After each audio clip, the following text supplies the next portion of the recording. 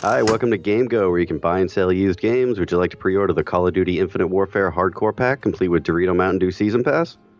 Hey, what's up, man? I don't know, I got to think about that, but right now I'm just here to trade these games in. Trading in your PS4, I see. Well, you can get $100 towards a PS4 Pro, $50 store credit, or $8 in cash. Oh, no way, man. I'm not here to trade in the PS4, just the games inside it. Okay, well, just eject that disc. And by the way, all game trade-ins without their boxes, they're reduced by 50%. You know how it is. Hey, you're not taking me for an idiot, are you?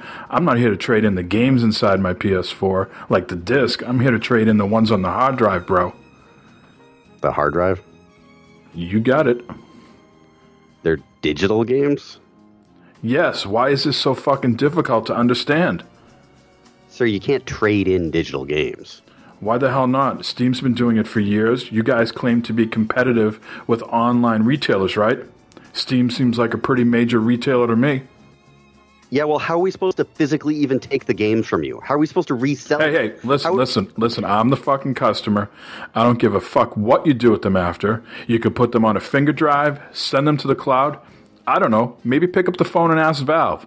All I know is that your sign says buy and sell used games, right? And here I got some fucking used games. Nowhere in that giant poster out front does it specify physical fucking games only. Sir, it's implied that the games are physical. You can't trade in digital games. That's the cost of buying digital. Well, that's just bullshit, man. Your competitors are doing it, and if you don't get on the bandwagon, you guys are going to be closed up quicker than Babbage's and EB Games. Come on, man. I'm going to take my business elsewhere if you don't get this fucking straightened out. Whoa, all right, wait. Hold on. Let me call my manager.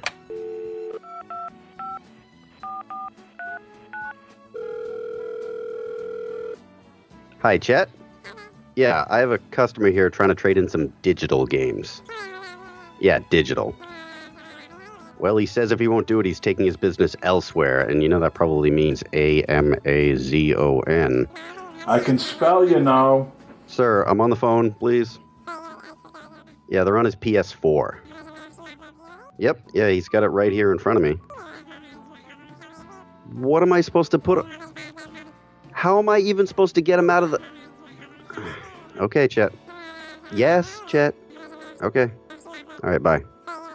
All right, I'm sorry about the mix-up, sir. We'll give you 50-cent store credit per game. All right, that's more like it. I'd like to pre-order the next 3 Madden games, please.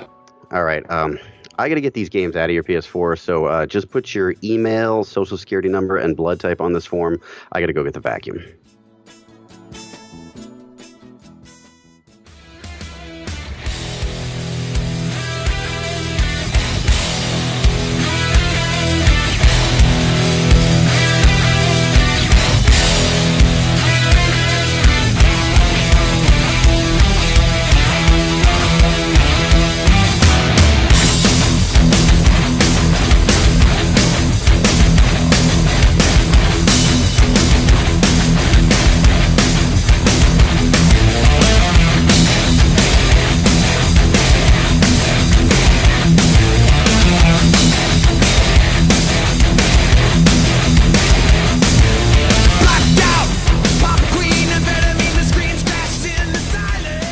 What's up? It's Captain Mike M. Welcome to episode 171 of the Gamers in Beta podcast.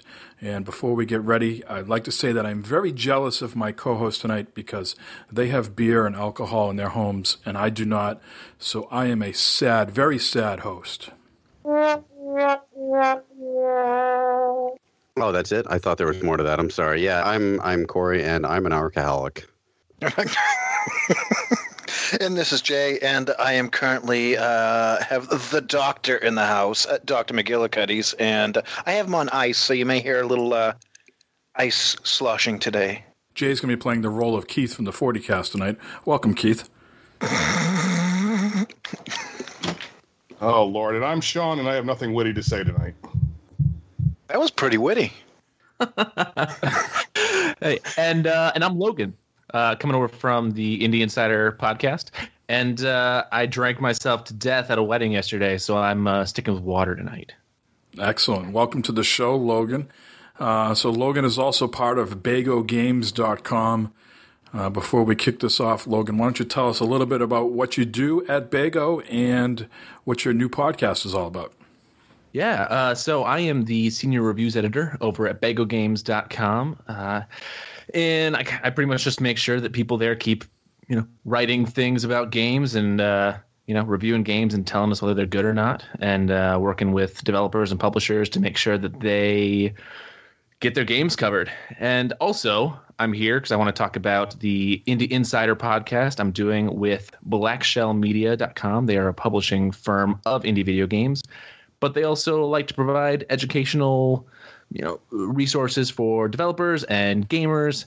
And so I started a podcast with them called Indie Insider, where I talk with indie devs about their awesome projects and their stories and their advice for other people and just anything awesome they want to talk about. So we just launched. We have 3 episodes out right now. A 4th one comes, this Monday at 1 p.m. Pacific Standard Time. It's on iTunes, Google Play, all the good places. And you should check it out. It's going to be really good. Now, is there a common theme when you talk to these indie developers? Do they say, hey, we love making games, but we wish we could have this, or we love making games for this platform? I know you're just sort of new to this with talking to them, but is there a central theme yet as you discuss games and stuff? So the people that I'm reaching out to are usually people who have a new project coming out or just released something new and want to talk about it. And I usually try to dive in a little bit deeper with them to hear stories about the process of making this game or something interesting about them, how they got into development, just kind of getting under the surface a little bit with them.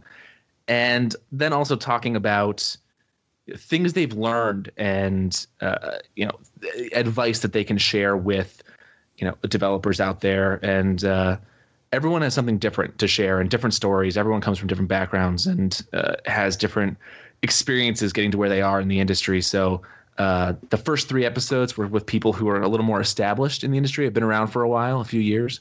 And this new episode that'll air as of recording tomorrow, that's with a company that's brand new, which kind of offers this different perspective. So really just trying to get under the surface with that. Okay. If that makes sense at all. Definitely. And can you tease us a little bit about maybe some of the developers you've talked with? Yeah. So when we did our launch, which was just last week, we talked with the team behind Bound, so Plastic. That was that game that came out on PlayStation with the ballet dancer, the platforming. You may have seen that. Also talking with Team 17. They were behind, Worms and The Escapists and, all these other kind of indie games. Overcooked that just came out. They're a big publisher now, too. They moved out of just the developer side, so they have quite a bit of different games they're publishing now, don't they? They do, yeah. They actually just, I think today or yesterday, announced The Escapists 2. So they are publishing things with other companies as well as Worms and their own stuff. So the creative director of that company, Kevin Carthew, I talked to him, and he had some really insightful stuff just about how their company has grown over the years. And tomorrow, this new episode is with a company called Hollow Robot. They just released Office Freakout on Steam, where essentially your character gets fired and destroys everything in the office in spectacular manner, in classic video game manner. But talking to them about the games they want to make, how there's some personal stories of anxiety problems and social problems there, and with them, and how they're using that to make some awesome games in the future. I look forward to it. I love those Team 17 guys, man. I've loved Worms since like PS1 era. Those guys are great. And Kevin's a guy that's been with them throughout all of that. So that interview was really cool, getting to hear, his story over the last 2 decades of being with this company. Excellent. Well, we're looking forward to listening, and we'll certainly subscribe. Right, everybody? Everybody nod their head. Yes. Yep. Mm-hmm. Absolutely. I'm already. Did you hear it? So thanks for playing. Well, Logan, again, welcome to the show. Buckle in, because it's going to be a hell of a ride. If you've listened to us in the past, we tend to go on tangents now and then, but we'll try to stay on the tracks tonight. Destiny 2 coming to the PC in 2017 as well as consoles. I guess the big news about that, I don't know if the going to PC is such big news. You maybe would expect that and maybe a little shocked that Destiny Destiny 1 wasn't on PC. But what is different is that your character probably is not going to be coming over. So you're going to lose everything you've invested in the game. So let me read some quotes for you. This is from some of the people, insiders at Activision. No one is really putting their name to these quotes. It says, D2 is a completely different game. The Taken King was a reboot for Destiny 1 to fix small things. This is the overhaul to fix big things. And in the Kotaku article, they say, one of the things we'll be hearing often about Destiny 2 is play in destinations. This is going to be a new activity model that will revamp how Destiny's worlds functions. The plan is for Destiny's 2 planet areas to feel more populated with towns, outposts, and quests that are more interesting than the patrol missions you currently have in Destiny. So I know we are not the biggest Destiny guys here, but the exception of Jay. If Joe was on right now, he'd be making all sorts of moans and groans because Joe is anti-Destiny. And by the way, we do miss Joe State tonight. So I throw it out to you guys. How do you feel about Destiny 2 coming to the PC and possibly, again, this is just a rumor right now, speculation, that you will not be able to bring your character going forward? Can you believe it's been 10 years already? Because, wasn't Destiny supposed to be a 10-year experience? Wasn't that? I think the franchise, Corey. You're being so simplistic now. My bad. As one ought to do. I thought that whole, Destiny was a 10-year experience meant Destiny was going to be a 10-year experience. But I don't understand the D, I guess. I just don't get the D. You don't get much D in your life? Not enough. Not nearly enough. Big penis. Well, we are guys, so we only understand one D. So putting a second one in here is going to screw us all up. Anything more to say to that, Jay? Yeah, it's going to be confusing. Just like every time they put out a new add-on to the current Destiny is confusing for many people. I mean, they change the currency, they change everything that's going around, they add new stuff, which is, it's good, and you got to learn it, and it changes it up. I mean, that's the reason that it's doing as well as it has for, 2 years now? Going on 2 years, over 2 years. So, it wouldn't be going as strong as it is. I can still go on my friends list and see a bunch of people playing. And I still enjoy going in and playing. People make the jokes, especially on this podcast, about going on the same maps over and over again, which it's valid, but I still enjoy going in and playing with friends. It's probably my favorite co-op game at this point in time. I still don't like the PvP stuff, but as far as going and playing co-op with friends, it's still a ton of fun to go in and do that, even though the grind can be tough. But that's part of it, and that's what's kept people going is trying to get those different weapons and trying to figure out the different stuff, and so. Now, Sean, you don't have any consoles yet currently in your possession. Not yet, no. But you are a PC guy. How does this make you feel? Is this a game that was ever on your radar and was like, man, if I only had a console, I'd play this, but now it might be coming in late 2017 to PC. Something you are anticipating? Let me think about that for a second. No, it's not. All right. Nobody got time for that. And Logan, what about yourself? Are you a Destiny guy? I'm not a Destiny guy, but I will say this. On paper, this all makes sense to me. Separating this as, a full-on sequel, Destiny 2, allows you, I guess, to kind of cut off from your old character. This can be a totally different game. And, of course, bringing it to PC, that's where everything goes now, right? Especially if you want the most high-end experience in terms of graphics, things like that. That's where it goes. So on paper, this at least all makes sense to me. But again, I'm not in that Destiny world. So, well, very interesting. I think no doubt Activision has a very successful franchise on their hands to go along with Call of Duty and Skylanders. Like Jay said, everybody is still playing this, or people who all along have played with it have not slowed down. And now that Rise of Iron is out, it seems like you go on your friends list and people are right back at it. So they have some sort of winning formula, no doubt about it. We'll see if they change things in late 2017, if that will upset the apple cart at all. Let's move on to Ubisoft, or as Jay likes to say, Ubisoft. All right. I think this is some great news here, but let's get your opinions on this first. Ubisoft's editorial VP, Tommy Francois. I'm hoping that's how I pronounce it. I think he's French, so I'm going to stick with that. Sounds good. Yep. In reference to Assassin's Creed and the Far Cry franchise, he says, "We believe alpha for these games needs to be 1 year before release. We're trying to achieve that. That's super fucking blunt. I don't even know if I'm allowed to say this. This is the goal we're going for. Alpha 1 year before, more quality, more polish. So if this means biting the bullet and not having an Assassin's Creed game or Far Cry in 2017, fuck it." He goes on a little bit more eloquently and says, "We need the alpha available as early as possible, because the more time we have for this, the more polish we have. The more time we can change, refine, swap systems, etc. You just can't take shortcuts."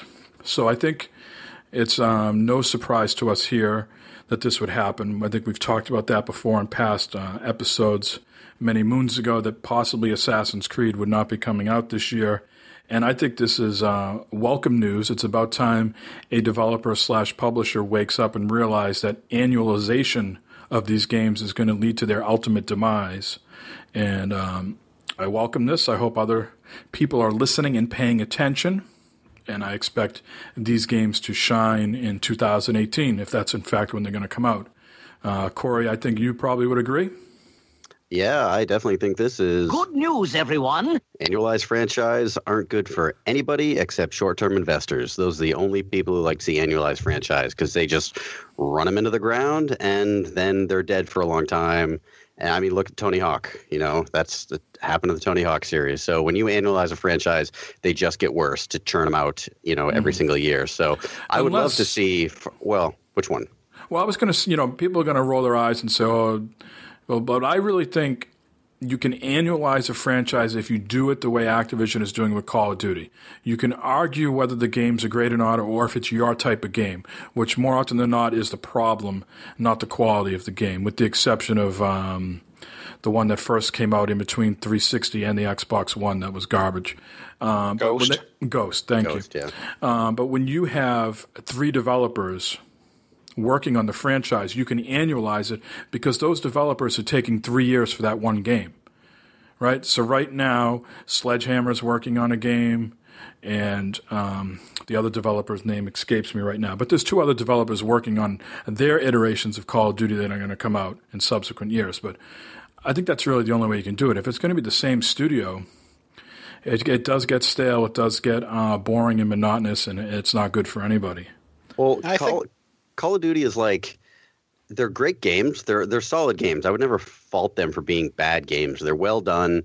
They check all the boxes. But that's the thing, is they usually just check all the boxes. They're not innovative. They're never that different. And if they were, they would upset the fans. I get that.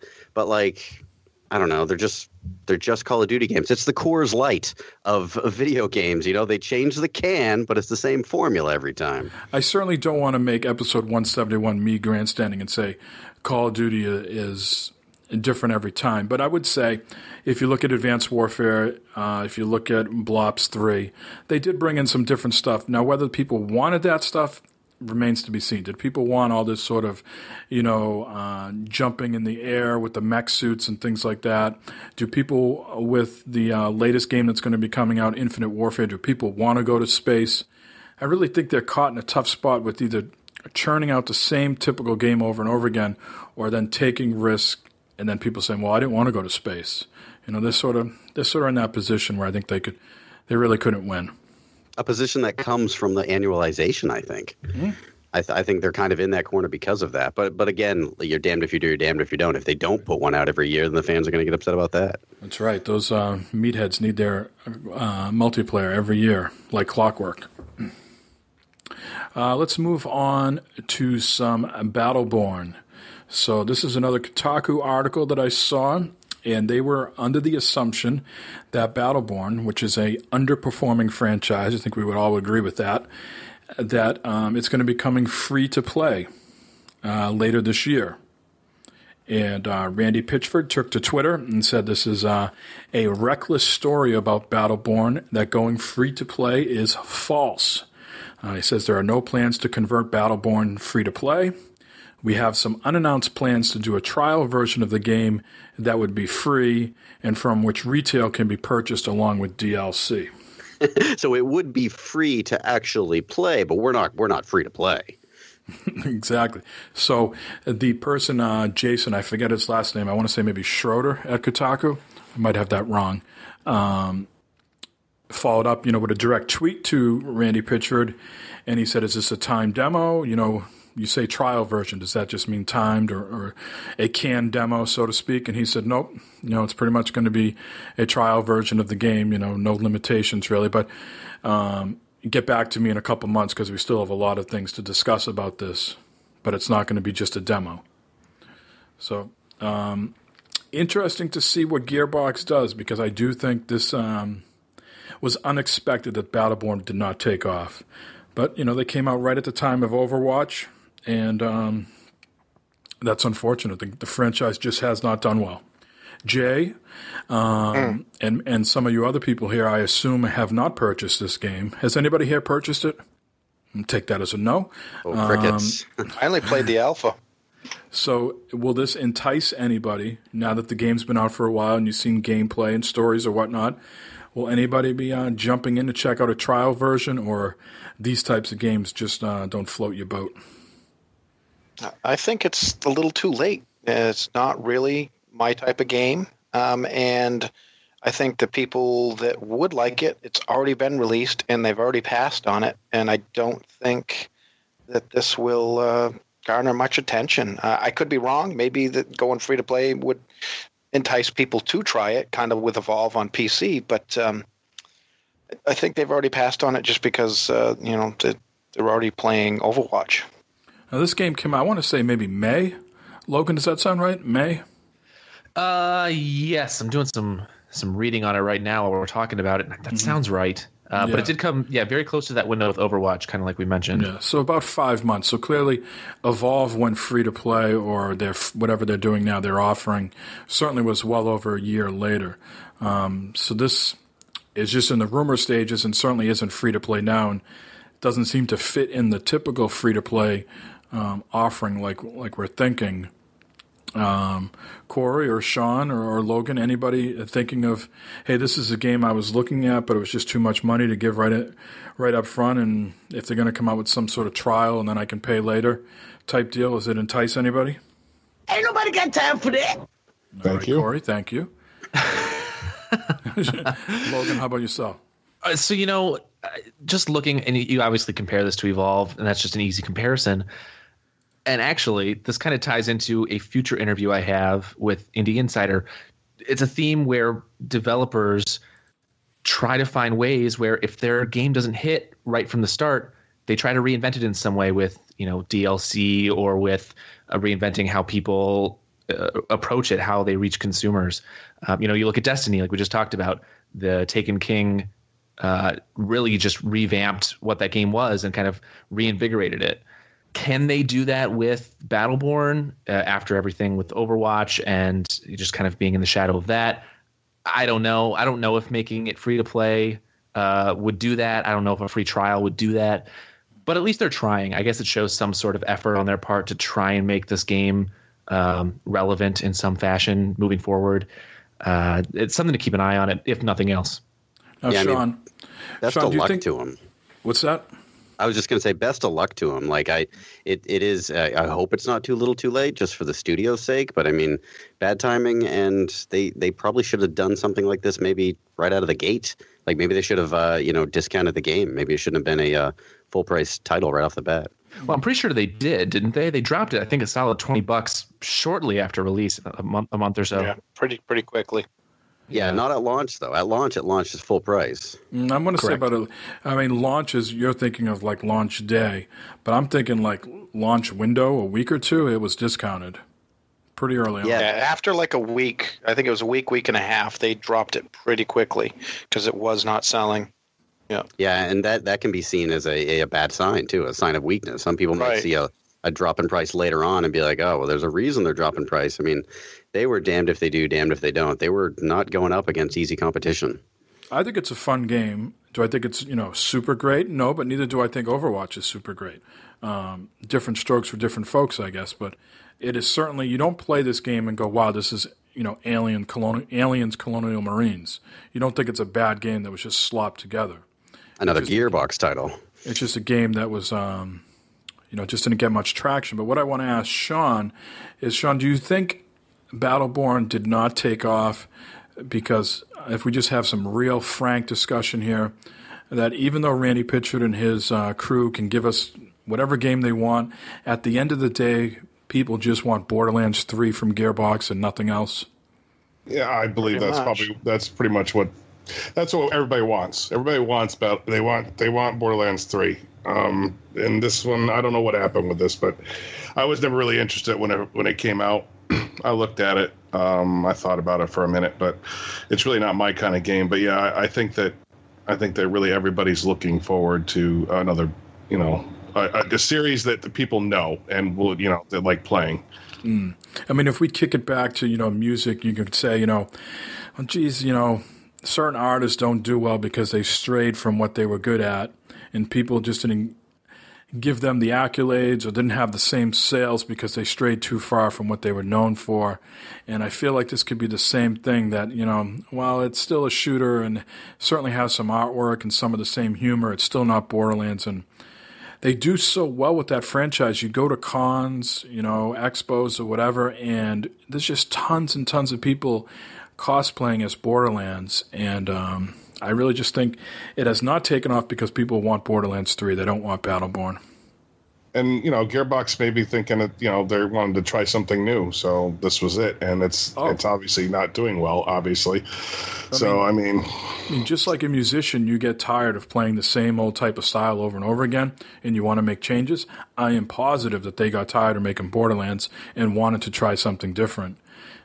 But it didn't seem like it actually took off, which is unfortunate. But let's move into the community question of the week. Corey, why don't you tell people what the question was? All right, question of the week was, if you could play a multiplayer game with any person, living or dead, who would it be, what game, and why? So got a few responses on Twitter. Do we want to say ours first, or should we go after everybody? We'll go after them like we usually do. Okay. All right, Lizzie Hedgehog, I like your name, by the way, at Lizzie Silvis on the Twitters. She said, I'd play Sonic games with Michael Jackson. He was a big Sonic fan, and she's actually completely correct. Michael Jackson actually wrote and composed all the music to Sonic 3. He's uncredited in the game because the game was in production right when that whole, Michael Jackson fucks kids thing kind of came out. So some people say his name was scrubbed because of that. Some people say his name was scrubbed because he didn't like how the final product sounded and he wanted his name taken off it. But Sega for the longest time denied any involvement with him. But the original composers, the people who are credited on the game, have actually come forward since then and admitted Michael Jackson wrote like all the music for the entire game. So remember that next time you play Sonic 3. I did not know that. Yeah. And all right, I should move on. I've been droning on about Michael Jackson and Sonic. It's from Shownuff71 at Shownuff71 on Twitter. Says Mech Assault with anybody. Hell yeah. That's so sad, though. Probably the most fun. Dude, Mech Assault was so much fun, though, and it was fun to play with anybody. You jumped on and just played. You could play randoms, and it was fun. So go play with the man. The man is lonely. He says, probably the most fun multiplayer game, aside from Fighters, I've ever played.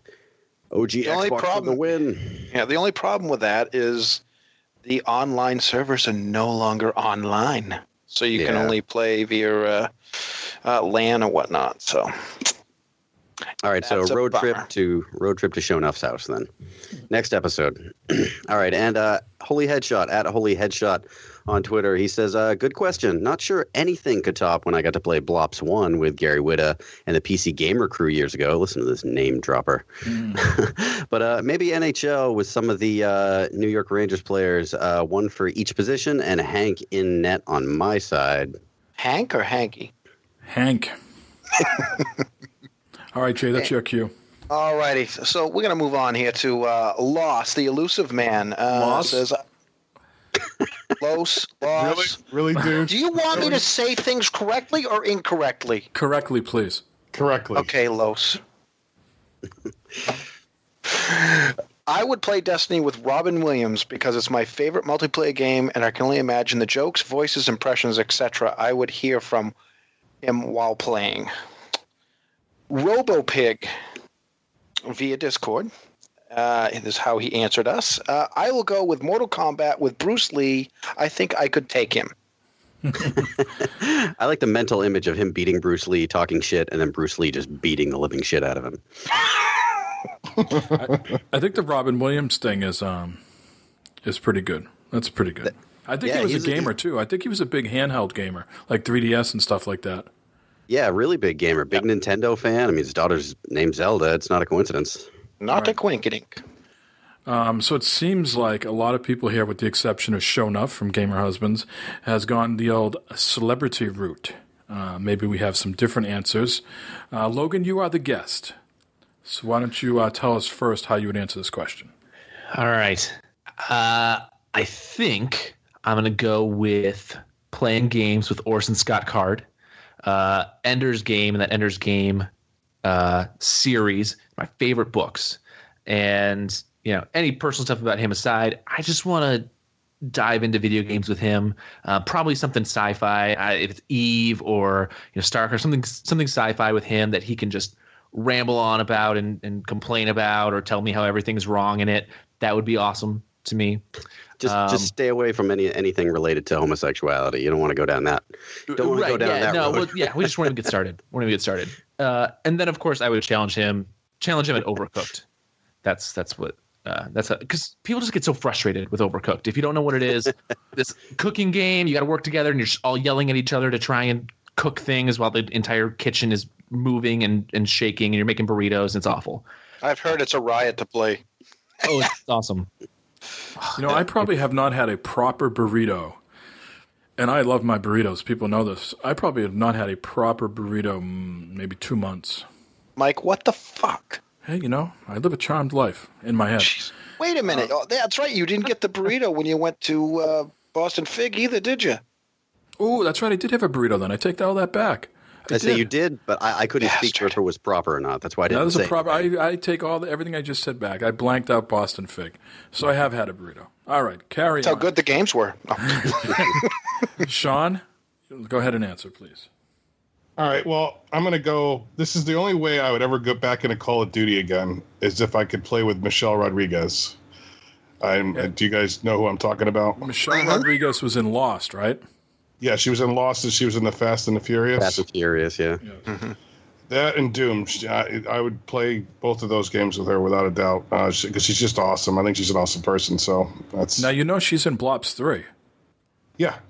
Mm-hmm. Okay. So, but that's the only way I would get back into Call of Duty if I could play with her. What about Katie Morgan? Would you play with her too? Holy God! Really, Jay? We're gonna bring it. I'm trying to keep this classy. You're bringing it up, people. We have a guest, Jay. We have a guest. Come on. What? I didn't even swear on that one.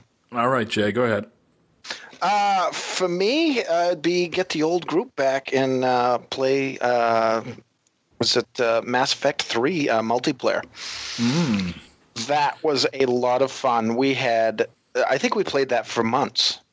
We did. It was just known. You got out of work and you came home and played.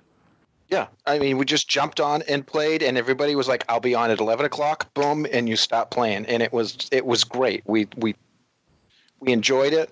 Ribbed each other about whether people were spending money on was it the boxes there or whatever they were. Like, don't do it. And you're like, it's too late. It's too late. It's too late. I already spent some. And yeah, we played that, and that was a lot of fun. Matter of fact, I would really love to get back into playing that. That was a lot of fun. I think we played with you and Ender and Hugh Sterbakoff and yep. I even think we had some of the Press A to Listen guys, maybe Pantless Steve and RoboPig, maybe. Yeah, occasionally. We'd have other people. Yeah, we'd have other people come in and play. That was just a lot of fun, especially when we finally built up to the point where we could play the gold level, which was the difficulties, and you could play those, and really enjoyed playing that a lot. Ender was no joke with that. Ender was on point. Yeah, he was really good with that. So well, kudos to you, Jay, for picking a non-celebrity answer. Yeah. Well, you's kind of a celebrity, and we are. We're on the internets. All right. Well, Corey, you came up with this question. I'm not going to acknowledge. I'm just going to keep going. Corey, you came up with this question. So yes. My answer, the person I would play with would have to definitely be Jesus. I would love to play a video game with Jesus. I'm not going to go. I'm not going to go down the road. You know, he was a guy historically. We know he existed, son of God, blah blah blah. I'm not going to go down that road. I don't know. It doesn't matter. I just want to play a video game with him. You know, and then we could talk. But what I would want to play with him is any version of Mario Kart. Because if you're playing Mario Kart and you get hit by that motherfucking blue shell, you're going to lose your shit. And I would want to see Jesus, like, I would want to see him curse me out for using that fucking blue shell. So Mario Kart with Jesus. Well, I'm gonna answer this, and I'm gonna borrow from Jay. I'm gonna borrow from Corey. So if Jay, yes. Jay, I know where you're going. No, you don't. Jay very eloquently said Mass Effect 3. I will also echo those sentiments and say Blur. With the One of Swords crew, we had some great times. So that could be another possibility. Now, Corey said Jesus. Now, my Jesus, Lemmy Kilmister from Motorhead, would be the one that I would pick. He is my Jesus. And so Lemmy was also a big gamer. He played a lot of the slot machines at the Rainbow Bar and Grill, but back at his apartment, he would play a lot of World War II fighter games and things like that. So my criteria for this is I don't want to teach someone how to game. So, Corey, you would have to teach your robe, sandal-wearing Jesus how to play games. I do not want to go down that road. Lemmy knows how to play games. It is Mario Kart, though. The J-Dog would pick it up pretty quick, I think. I just would hand the control to Lemmy, and it would be on. And I wouldn't have questions or anything. I would just want to hear him talk. I just would want to be around him, listen to his stories, his anecdotes, and things like that, and just have a good time. And, we'd probably have some Jim and Bean or some, screwdrivers or whatever. I think when he got later in life, he knew the end was nearing. He switched the, the Coke and Jim Bean to some screwdrivers and just, vodka and orange juice, so to speak. So Lemmy from Motorhead is my answer. And, Corey, I believe we have an answer from Joe State. We do, yes. Joe State, he gave us this post-mortem answer. This is a super easy given. Dude, I would play any survival horror game with Christopher Walken. You can only imagine the possibilities. It would be so hilarious and so fun. That guy has to be the coolest dude to ever hang out with. I swear it. I mean, I've never done it, but it's easy to swear. Anyways, sorry I couldn't make it. My throat is maximum raspy, and I don't think I can make it all the way through a podcast. Oh, by the way, it's Joe State, in case you didn't know. Bye. I thought he was going to pick Matt Roloff. Put him in the throne and play. Somehow I don't think so, Jay. I tried. All right. The community question for next week, Jay. Why don't you tell people what it is? Community question for next week is, do you have a specific video game, kind of like comfort food of the gaming kind, something that's old and familiar and you play now and again to feel good? So maybe like Mario Kart, like Corey was just saying, or perhaps Rocket League, or some other games that you just sit down and it's like secondhand nature. Yeah, like you're not trying to accomplish anything. You're not trying to beat a level or two tonight. It's just like, I'm just going to do this because it's just like nice, warm, feel good inside. Play this for 15 minutes and then go to bed kind of thing. Mm-hmm. All right. Well, I look forward to the community's answers next week, and certainly we'll answer as well. Logan, you are not going to be on next week, and I do apologize for that. So you get to answer the community question for next week now. Is there a particular game, if you just wanted to kick back and relax tonight and play without, like Corey said, making progress or beating a certain boss or level, is there something that you would play? I can always jump into, like a Mario game or a Zelda game, but I think that I've really been missing Skyrim. So I'm excited that Skyrim's coming back out at the end of October, so I can just keep that on my PS4 all the time and jump into that and run around in the world and kill some stuff for 15 minutes and then go to bed. Sounds ideal to me. Yeah. All right, well, let's move into what we've been playing and watching. And I'm looking at a lot of people's list here, and it seems like a lot of us have been watching Luke Cage.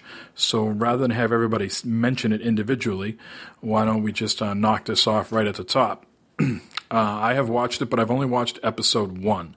So please, no spoilers.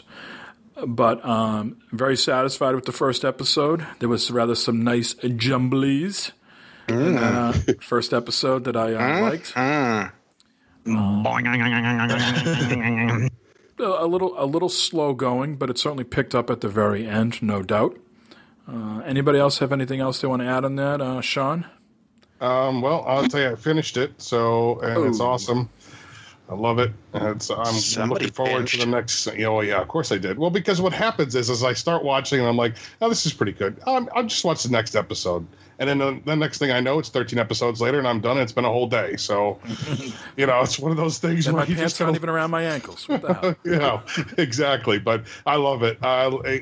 They're doing a bang up job with it. I like this a lot better than I did Jessica Jones. Really? I'm a big Jessica Jones fan, but this is definitely the I forget his name, the actor who plays Luke Cage, but he's phenomenal. I can't wait till season 2. And the story's good too, because Jessica Jones, my comparison to it was that the amount that they told in an entire season of Jessica Jones would have fit in one Daredevil, and now we'll even say Luke Cage episode.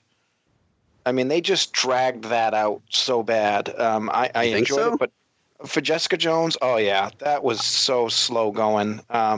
Luke Cage, Mike mentioned that it was kind of slow going, but I mean, they got to kind of set it up, and I think they set it up pretty good. I didn't feel that it went slow. So, but I'm just talking about episode 1. That's all I've watched. Yeah, that's what I'm talking about. Yeah. How many episodes does everybody watch? Has anybody besides Sean finished it? I think I've either seen 3 episodes or maybe I've seen 4 episodes. But yeah, I'm only on 3 or 4. All right, and Jay? I watched 2 today. 2. And Logan, have you watched this at all? I haven't started it yet. I've heard great things. The trailers looked awesome. Mm-hmm. But so excellent. Good. Oh so yeah, good. Now, is it spoiler territory if I ask Sean if Jessica Jones makes an appearance at all? I don't want to know. Don't answer that. We won't answer that. Don't answer that. Don't want to know. All right. I'm not answering that. Okay.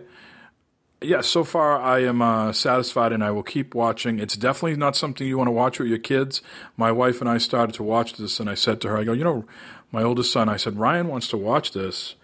And, nothing was really said. And then all of a sudden, stuff starts to transpire in the episode. She looks at me. He is not allowed to watch this. No. Jumbly's first episode. Yep. Yeah, he is not allowed to watch this. She wasn't so upset about the Jumblies. That wasn't. She doesn't have a hang up on stuff like that. Correct me if I'm wrong, but is this the first Marvel property, be it movie or TV show, that has nudity in it? I don't recall any nudity in Daredevil or Jessica Jones. And if we want to be really on point, I don't know if there was. I thought Jessica Jones did. Maybe it did. I could be wrong. I'm they were just smaller. Oh well, I know that. Well, it's a valid point. Some of the strippers have pasties on in Luke Cage. I know that. Yes. But it very well glued on, might say.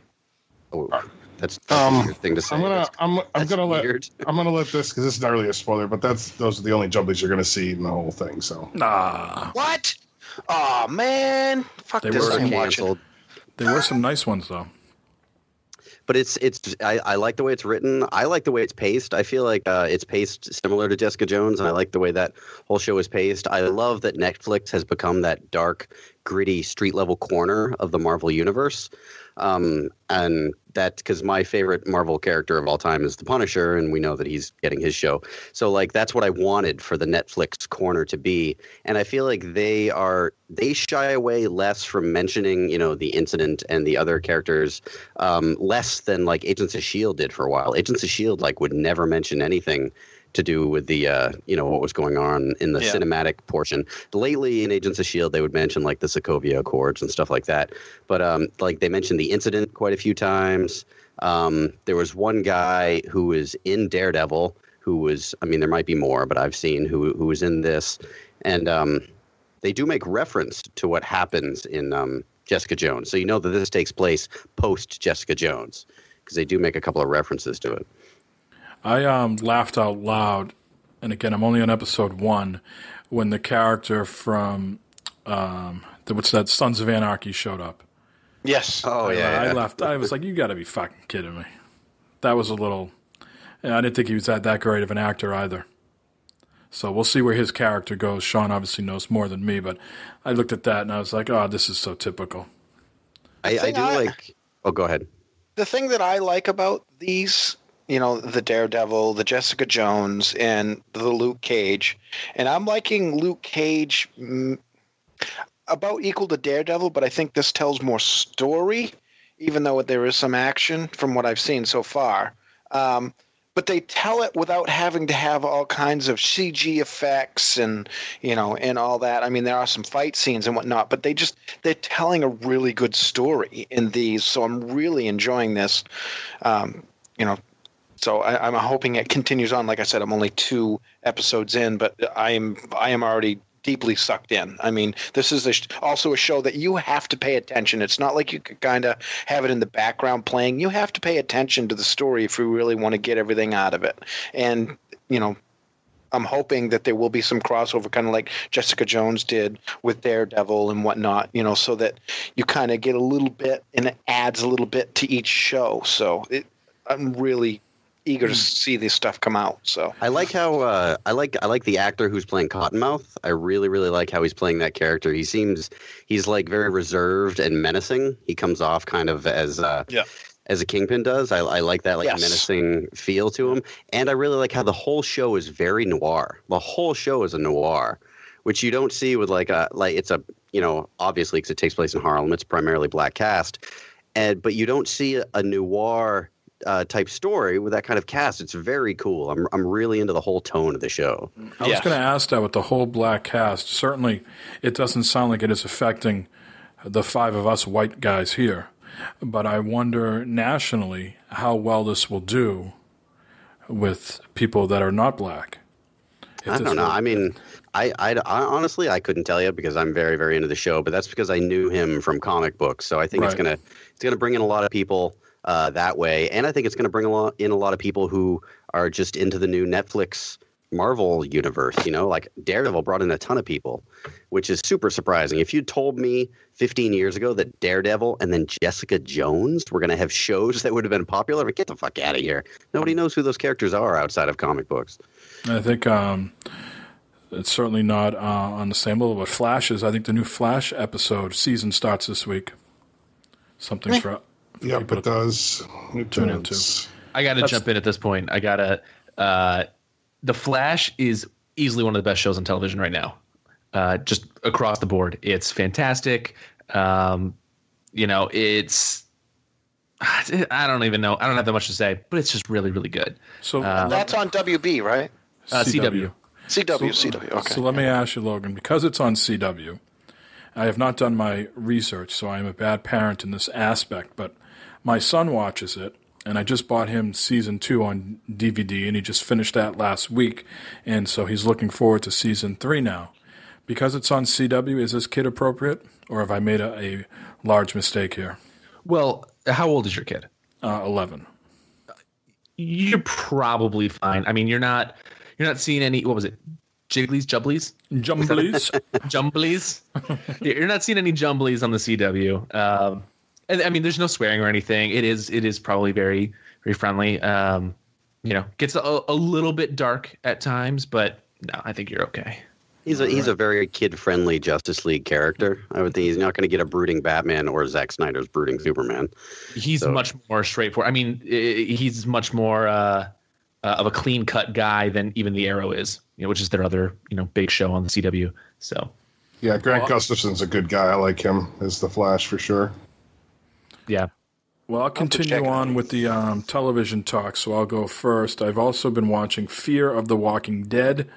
I'm all caught up, and the finale is tonight, so when I'm done with this, I'll go watch that. And certainly it is not as gruesome as the regular franchise, The Walking Dead. So that is something my wife can tolerate. So I'm watching this with her.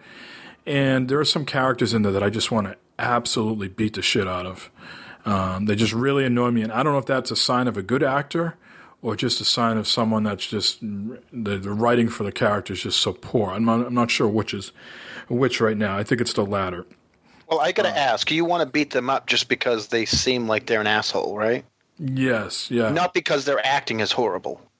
Right. Well, there's a little bit of that. There's one guy that's sort of like a young, what's the Pirates of the Caribbean guy? I can't think of his name right now. Johnny Depp. Johnny Depp. There's like a young Johnny Depp who was really annoying in season 1. He's come a long way in season 2, so he is less annoying.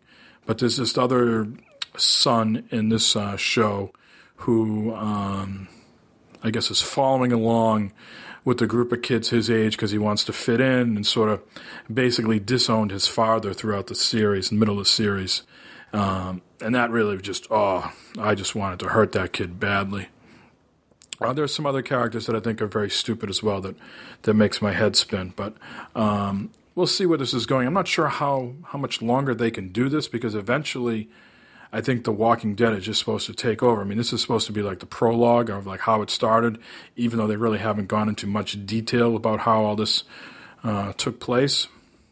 Yeah, it really makes no sense to me as far as the setting time-wise goes, because it's like this takes place before the events of The Walking Dead, so before the apocalypse happens. So don't they continually have to put off what everybody is looking to have happen? Like, everybody wants to see the apocalypse happen. Nobody wants to see what the fuck you were doing before the zombie apocalypse happens. They pretty much by, I don't know, I'm just guessing now, just trying to remember, by episode 3 or 4 of the first season, I mean, it already happened. I mean, it was like San Diego and LA were already shut down, and it was widespread. So we're in full-fledged, apocalypse mode right now. I mean, I thought they were avoiding the whole. I thought they were going to continue to stay before it, which never made sense to me. No, I mean, there's like, there's pockets of survivors. I've never watched The Walking Dead, but I'm assuming that's what it is too, that there's pockets of people that didn't get infected and are carving out their own life. Although it seems like in The Walking Dead, at least in the commercials they show, it's a lot more gang and clique and ultra violent, right? Well, the original Walking Dead too, it took place. Rick is a cop who is the main character, and he was I cannot remember because it's been so long, but he was in the hospital in like some sort of coma, and he wakes up an unknown amount of time into the zombie apocalypse. For some reason, he wasn't attacked in the hospital, but he wakes up and the hospital has been decimated, and that's how it starts. You're not exactly sure how far along into it is when you start the story with Rick. It's assumed it's been like maybe a week or two or something like that. In the beginning of Fear of the Walking Dead, there's like some people that get like shot by guns. It's like, typical like teenage angst, they're fighting and the gun goes off and hits someone, and the kid looks down, oh my God, he's dead, and all of a sudden he turns into a zombie. And that's, some of the early scenes of those episodes is like a guy, this kid who is in the hospital trying to detox from heroin, and the guy next to him turns and things like that. So it was very slow going, but now it's in season 2, full-fledged. Everybody's a fucking zombie except for these pockets of people. Nice. Other than that, I've been playing a lot of RIVE on PS4. It is frustrating but fun at the same time, but slowly making some progress. I think I'm on level or world 5 at this particular point, so a little bit of progress from last week.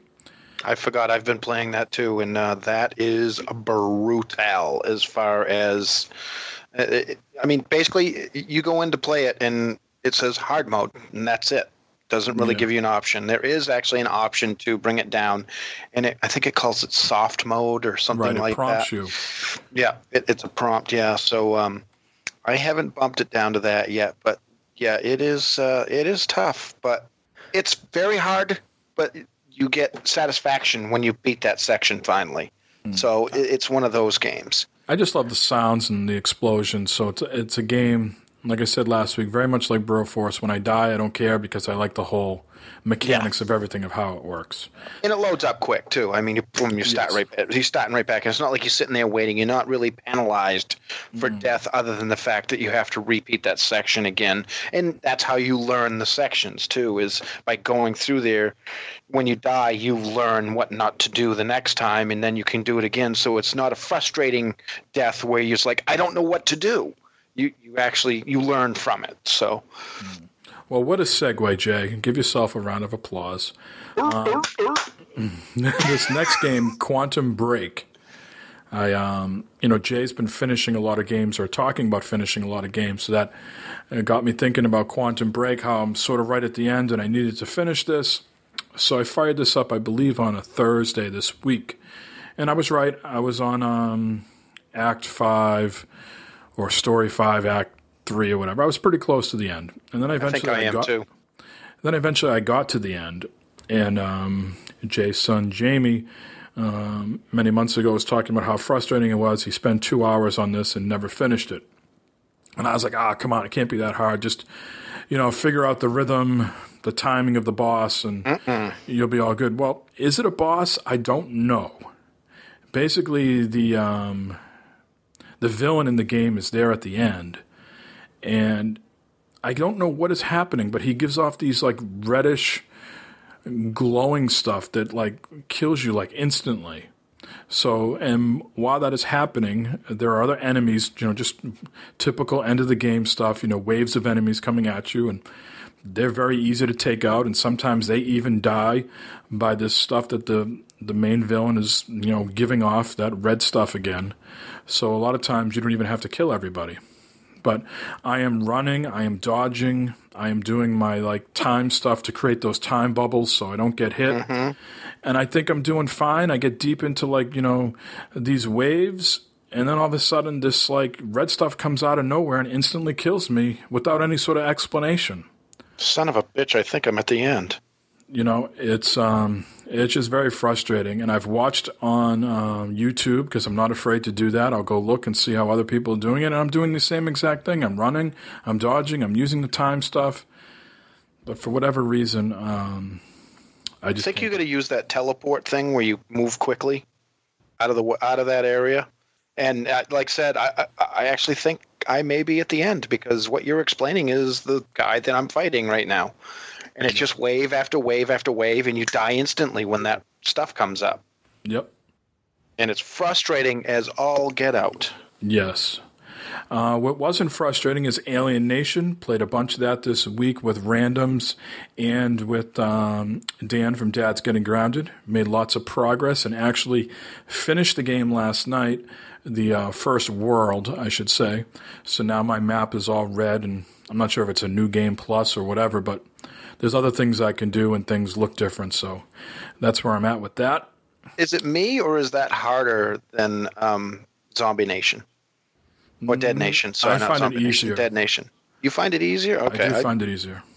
I liked Dead Nation better. I figured I think it was easier for me to figure out how to play it, because your upgrades were just at the end or in between each level. You kind of just picked your armor and your weapons, and then you could go out and play. Where this one, you kind of so many more options. I just don't seem to be able to pick the right options, and I just go out there and instantly die. So yeah, Dead Nation was pretty straightforward as far as the upgrading goes, but there were some parts near the end where I feel like if you had chosen certain paths with upgrading your weapons, you could have been pretty fucked. I got lucky, and I chose wisely, I guess. So I managed to be able to beat the game. But God, those games are so great, man. Loved it. Yeah, they're really good games. Excellent twin sticks. So Alienation, very much like RIVE, where I love the sound effects, the explosions. Again, I don't mind so much if I die. And it's got 4-player co-op, and I played with 3 randoms last night, and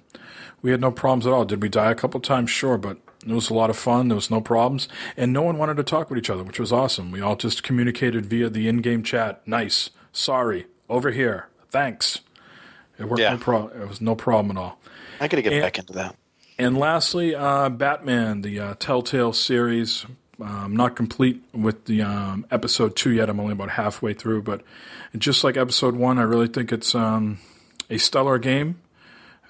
Some of their games are hit or miss, and I think this one is a hit, so I'm enjoying it. Who wants to go next? Corey? Yeah, mine, I'll keep it short and sweet. I haven't had a ton of time to play games this week. So, Ark, obviously, I won't go into that. Don't Starve Together, really, really loving that. Playing that online with a couple friends of mine. You can play it split screen while playing online. So, I managed to get my wife into it, and I think lately she's been more into it than I have. So, that's really cool. I'm glad to see someone else getting into the survival game genre. I think this is the first one she's ever played. So, that's a lot of fun to play couch co-op. And I also mentioned last episode that I recently bought a PS1, so I have been playing a bunch of Rebel Assault 2 and Metal Gear Solid, which are just still tons of fun. And Metal Gear Solid, that opening where you swim in and you come up out of the water, and despite it, obviously looking like dog shit now, is still just so iconic. Still love it. So that's pretty much it for me. I came very close to buying XCOM 2, but I think I'm not going to. I think I'm going to wait and just put that money towards Gears 4. So that's it for me. Yeah. I'm hearing not so great things about XCOM 2. Yeah, really? I mean, it's getting well reviewed. I think it's getting a 90 on average Metacritic for PS4 and like upper 80s for the Xbone. But I mean, the first XCOM was kind of ignored by a majority of people too, because it's such a weird new thing. So I felt almost obligated to pick it up because I love the first one, and then I'm like, I'll feel rushed to beat it before Gears, and I was like, I'll just wait and put the money towards Gears. And XCOM is new on console, but it's been out on PC for months. Yeah. Right. So I mean, and it's got good reviews there. So I don't know where the bad reviews are coming from. It's not reviews. It's basically just people playing it that I'm hearing things. People playing, yeah. I thought I saw Smitty and some other people chime in that they were having some issues with it. Oh, okay. Yeah. Yeah, and that is Smitty's type of game. So, Sean, how about yourself? I've also been playing some Ark, but I won't talk about that here because I have a podcast to do that on now called Rated Ark. Thank you very much. A little plug there for them because they started been on that yet. Not yet, but I'm going to get them on there because they actually found me on here. I never told them what other podcast I was on, and apparently one of the hosts found me on Gamers of Edge, so now she listens too. So I guess we got some new listeners. Excellent. Well, thanks for listening. Hello, how you doing? Hi, listener. Ark rules. I've also been playing some Minecraft Skyfactory, which is a mod. That's my game that if I had to go for comfort food, that's what I go back to. Play a little bit of that, and everything is good. I don't have to think about anything other than just playing the game, and that's it. I've also been playing some Farming Simulator. Go ahead and laugh now. Okay, very good. It's supposed to be a good game. It is. People rave about that. Tell me the appeal. I know some games it's tough. It's like a tough sell, like Animal Crossing is a tough sell. What is the sell of Farming Simulator? Give me the elevator pitch. All right, so here's the thing. I wouldn't even know how to pitch this game. I just know I like the aspect of it. There's no multiplayer. Well, actually, there is multiplayer. You can play with friends on a server. They actually have servers you can get that have whatever map you decide to do. It's kind of like Ark with that in that respect. But I don't know. It's relaxing. Like I don't have to worry about anything. All I got to do is I got to plant the crops. But you got to do everything that a real farmer would actually do. So you got to plant the crops. You got to plow the fields. You got to do all that stuff. Then you grow the crops. Then you sell the crops, and it's just like a whole big thing. But the farm it can be huge. So you're talking like a lot of time just farming, I guess, for lack of a better term. I mean, that's pretty much what you're doing. And it's really not that complicated. It's a cool game because there's they give you new equipment all the time. I'm doing it modded, so I have a few mods on there. So it gives me a couple more different vehicle variations that I wouldn't have normally in the real game. And coming out in October is the new one, which is Farming Simulator 17, which is supposed to be upgraded in graphics. Now, I will tell you that this game looks nice anyway, without being. I mean, it's very nice looking. It's very, very. What's the word I'm looking for? It's the environment is very good. It's not. It looks pretty, as long as you have your machine is up to par with that. And, I don't know, it's just relaxing for me. Like, I don't have to think about anything. It's, again, like Minecraft, where I just go in and I play and I just unwind. I don't have to worry about anything. I just plant the crops, feed the animals, do this, do that. You can wash the vehicles. They get dirty, you wash them, you put them away. I'm honestly, it's just one of those games where it's just basically, and I've been wanting to put this on here for a while and I haven't, because I was waiting to see But tonight I was just like, you know what? Fuck it. I don't care. I play this. Everybody can see me playing it on Steam. So this is your coming out of the closet for a farm simulator fan, I guess, right? He's coming out of the barn. I'm coming out of the farm. Now I have to ask, how realistic is this? Now, if you go out and crank up the PTO too high with a shit spreader on it, does it cover you in shit? No. That's not realistic. Like that. No, but you do have to spread shit if you want your crops to grow, and you get double that. And it's a big game, actually. It's a lot bigger in Europe, but it's pretty decent size here. And just some of the maps they have were really nice. They look really realistic, and they're pretty close. Well, the graphics on this are, I think people would be surprised by looking at the name of it and then seeing what it actually looks like. So it's a very pretty game, and I like it. And Holy Headshot will like this because when he hears this, he'll be laughing his ass off because I currently have 180 hours in this game. Holy fuck. Jeez. So how many Could hours? run a real farm. 180 hours.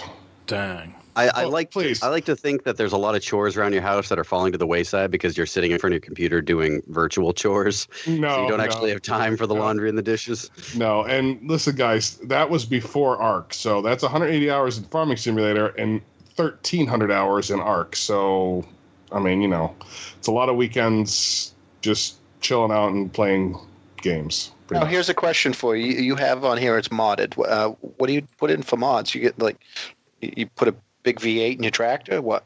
No, you get different vehicle companies, like Caterpillar, John Deere, different models of tractors that they don't have in the normal game. So, okay, yeah. So, but they use all real world stuff. It's all real world vehicles. So it's everything you could get in real life if you wanted to become a farmer and everything else. These are all vehicles you could actually get. So Case can you do outlet. Yeah. Can you do any really super odd mods? Can you get aliens to run around in your cornfields or anything like that, like signs? No. It's not no. Now, is there a graphics bump on one of them mods? Graphics what? That makes it look better. Oh, there's a couple things like grass and stuff that you can change, but nothing crazy. Because the game itself is pretty good as it is. But there we go. I'm out of the barn now. I've said it. I actually play this game, and now I feel better. Nice. So I got to ask you one question about this. So I'm somebody who has a very not so secret passion for the Harvest Moon series. Oh, there you go. Is, also farming, but obviously it's much more cartoony in feel, I guess, a little bit. If I'm somebody who likes the farming aspects and kind of the chore aspects of Harvest Moon, is this something that I'm going to get into, or is it just so realistic, so different that it's not really the same? Well, it's definitely realistic, but it's not that realistic. I mean, you can set it so that your crops don't grow very fast, or you can set them to grow really fast. You can set the time to go really fast, or you can set it to real time. So it's depending on what you want to do. But you might enjoy this game. I would wait until the 17 comes out because that's going to have a lot better things coming to it. But yeah, you might enjoy this. It's not that bad, and it's not that expensive either. I don't even know what I paid. I didn't pay that much for it. It was like $20 or something, $24. It was well worth the money. It might appeal to the same, kind of brain space as Harvest Moon would. Yes. Yeah. All right. Okay. Yeah. Cool. Yeah, I mock it, but there are plenty of games that I am really into that are hard sells, like I said, like Animal Crossing, and you do lots of chores in survival games, like in Don't Starve and Ark. So I don't know what it is about. Maybe it's like the A-type personality or just like a mild OCD, where there's something very satisfying about just having these few jobs to do, and you complete them, and you have them done, and you can just look at your mode field or whatever it is in Farm Simulator that is just satisfies this weird part of your brain that is just yes, I needed to do that and I did it, and now I need to do this chore and this chore and this chore. I don't know what it is. It's so satisfying about that, but they've definitely tapped into it with Farming Simulator and games like that. And this comes out every year. So every 2 years, I think. Oh, is it every 2 years? Yeah, it's every 2 years. So 13, 15, and 17. Mike, have we put you to sleep yet? Yeah, we got to move on, folks. we got to move on. Yes. Logan, what have you been up to? Oh, God. Okay, so first off, I had a flood in Cedar Rapids, so I'm about a week behind on all of my gaming. But damage done to the gaming stuff, or everything is good? No, everything's good. Everything's fine. It's just, some evacuation downtown where I was, kind of focusing on work. So I've got a couple games sitting on my PS4 that I'm dying to get to. Mystery Chronicle One Way Heroics, Spike Chunsoft game. I got to get to that. Dear Esther, the game that was from Chinese Room. They did the Everybody's Gone to the Rapture.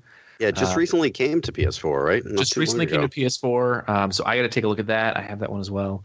And that's kind of, I'm the guy who likes those walking sims. I like the story, driven games, things like that. But the last couple games I played, Bears Can't Drift. That was that kind of crash racing spiritual successor. So kind of fun. Mario Kart style kart racing. Yeah, I believe there is a review on BigOGames.com if somebody wants to go check that out. Yeah, so that was the PC version. I've got it on PS4, so that recently just came to PS4 as well. And the PS4 version feels good.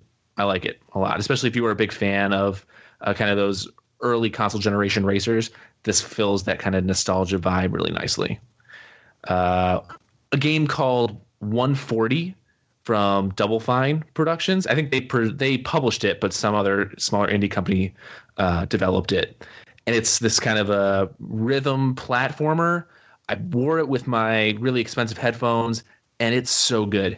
It's short, but it's really, really good. I can't recommend it enough. If you like anything like that, it's a 2D platformer. It's just little shapes, but the colors that they use in timing with this kind of really kind of EDM music, just really bassy and really, it's just cool. It's kind of got this club platforming feel. It's hard to explain, but check out a trailer for it or something. It's if you're into that kind of stuff, it's really awesome. And then I guess the other last thing I played was Valley. Well, it just came out on PS4. I guess about a month ago now, maybe roughly.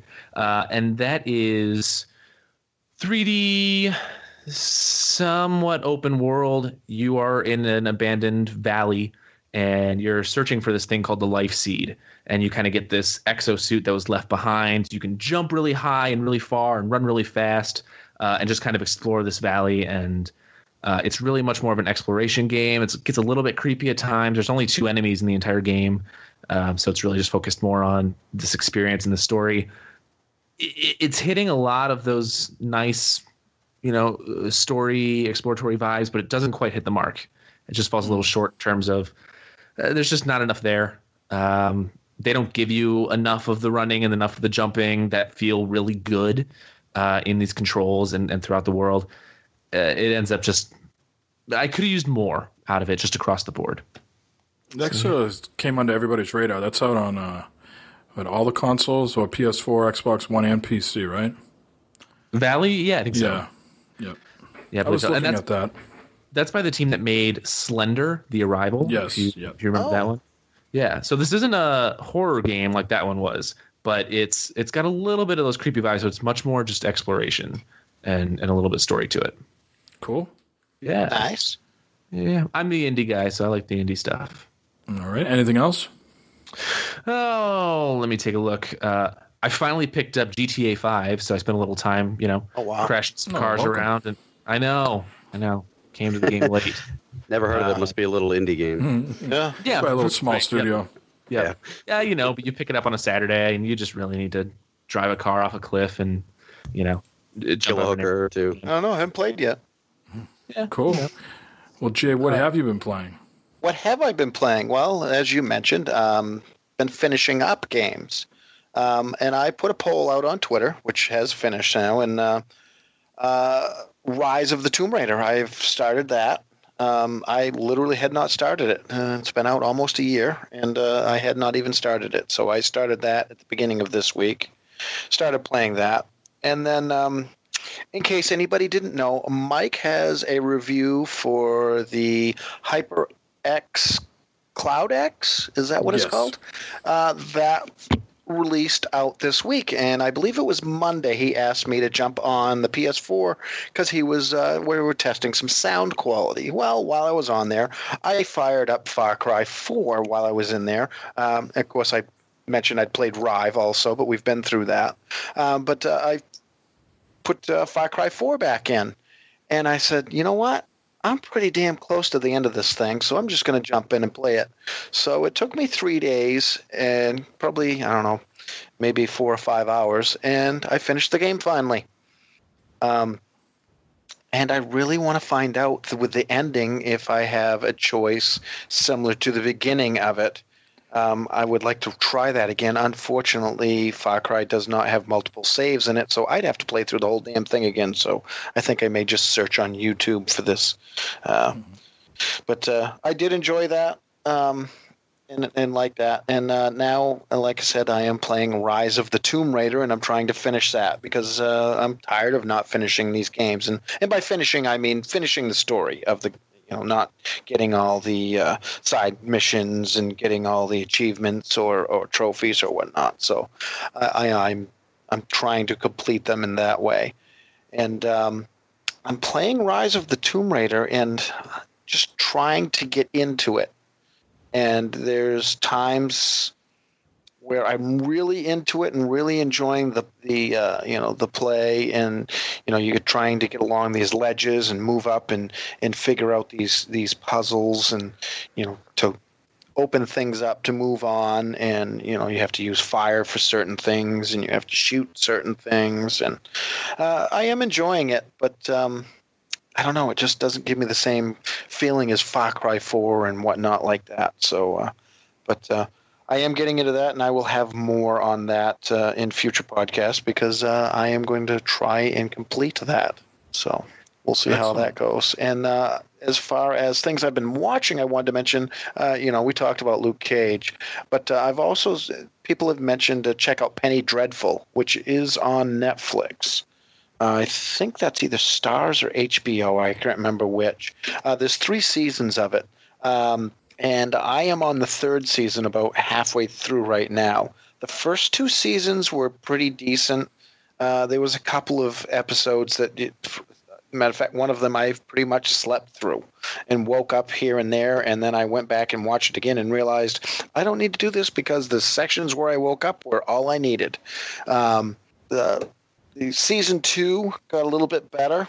I'm really enjoying it. Season 3 is absolutely incredible. I am completely immersed, and I'm kind of just where I'm at with it. I'm like, I don't want it to end because the storyline that they've got going on is so incredible that I don't want it to end. So, and I believe that season 3 was the last season for it, from what I've been told from people. So, kind of bummed, but that's a good one to check out. It's kind of, and it's weird. It's about what was the guy that had the painting? He was immortal, and he had the painting. Dorian Gray. Dorian Gray. You've got Frankenstein's monster, Bride of Frankenstein, but all told within this really immersive story. As vampires. Werewolves is just, it's the way it's told is told in a completely different way, and it's very engrossing. So really enjoying that. So Penny Dreadful, if anybody's interested in checking that out, it is on Netflix. Anything else, Jay? That pretty much covers it, other than I haven't said it in a while, Angry Birds. Playing Angry Birds Seasons. All right. Let's fire up the beta test. You got some music for us, Corey, for this or no?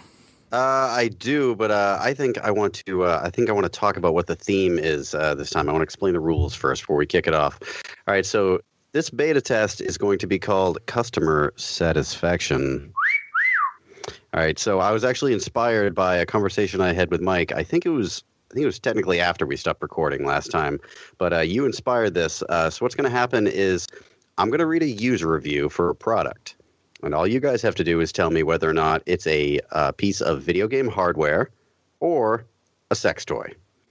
So 1 point for a correct answer, 2 bonus points if afterwards you can guess accurately the product that I was describing. So that's all you have to do. Is it a sex toy or is it a piece of video game hardware?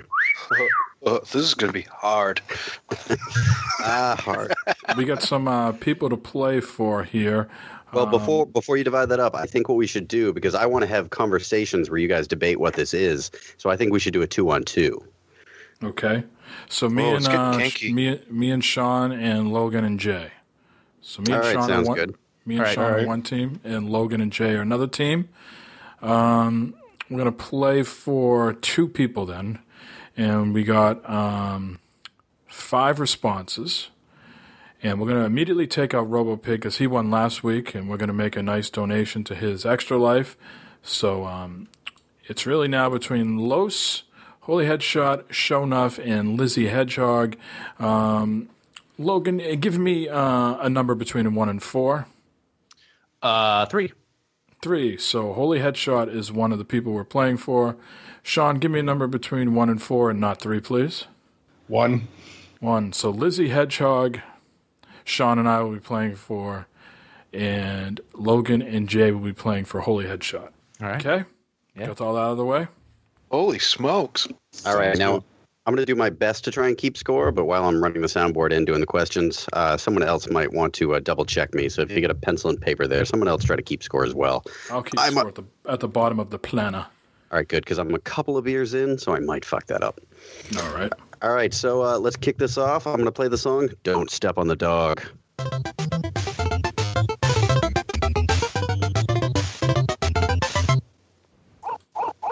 Thank you for not stepping on the dog.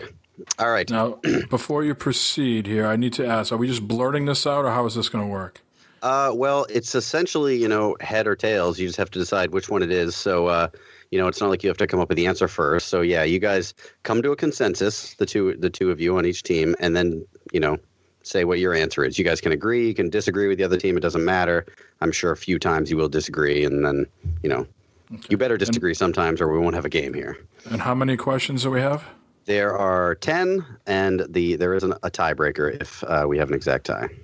So we both get to answer it, and then and are able to possibly score a point each time. Yes. Jay and Logan, you guys will talk amongst yourselves, come to a consensus about your answer. Sean and Mike, you guys will do the same for each question. So let's kick it off. The first user review is, I've had it a few months, but it already stopped working. Additionally, the buttons are super hard to find if you're not looking directly at it. So what is that? Sean, what do you guys that is think? the PS4. Yeah, it's got to be the PS4 because I remember seeing a review about that. All right, so you guys say video game hardware. Yep, that's what we're going with. Yeah. All right, Jay, what do you think? I think it could be right because I think I remember that review also for the PS4. Yeah, I mean, I have a PS4 and I still can't find the button, so I could believe it. It's harder to find than the G spot, I'm telling you. So let's go with that. All right, so you guys both are incorrect. I'm sorry. That is actually the... All right, this is a long title. It is the Mini Halo 20X Multi-Speed Power Wand Massager. And this thing looked like a beast, let me tell you. But it has Halo in its name. It does have Halo in its name. Does But not you make said- it video game hardware. You also said PS4, so nope, wrong console. Yeah. All right, so no one's on the board yet. Question 2. Unit was broken upon arrival, and the battery container was plastic. Didn't fit correctly together, and here's the kicker, here's the major hint. It was not water resistant. That's a sex toy, Sean. That's definitely a sex toy. No, it could Jay, be that's sick. game hardware. That's game hardware. It could be so obvious, though, Sean, that Yeah, I know. I have to say that's a sex toy, though. I'm gonna play along with that. Yeah, because I don't know of any video game thing that's water resistant. It doesn't Like make sense. gyromite or something. I don't know. Oh. Yeah, no. I'm letting Logan pick. Let's go sex toy. Yep. All right, all right. So you guys say sex toy. Sean and Mike, you guys also say sex toy, right? Yes. You guys are Right. correct. That is the rabbit vibrating cock ring, which is apparently not water resistant. So buyer beware, I guess. I just found it disgusting that was like the major thing. Not water resistant. Like, oh, what? Where? I don't want to know. Or All right. maybe we should say it's not fluid resistant. No, this guy specifically said water resistant. Well, maybe he's washing it. Maybe. Yeah, could be. Yeah, You know, Let's hope that makes so. sense. That's we'll true. go with that. All right, great. We got it right. Great. I prefer regular showers over golden showers, but that's immediately where my mind went. Oh my god. All right. Oh shit. Question 3. Oh, I'm half a bottle into McGillicuddy's right now too. So The first one lasted a day. I used it for an hour. placed it in a drawer, came back the next day, and it powered on, but it wouldn't work. Also, my second one just died. Oh, that's tough. That could be Sean, this easily could be the DualShock 4 controller or an Xbox One controller.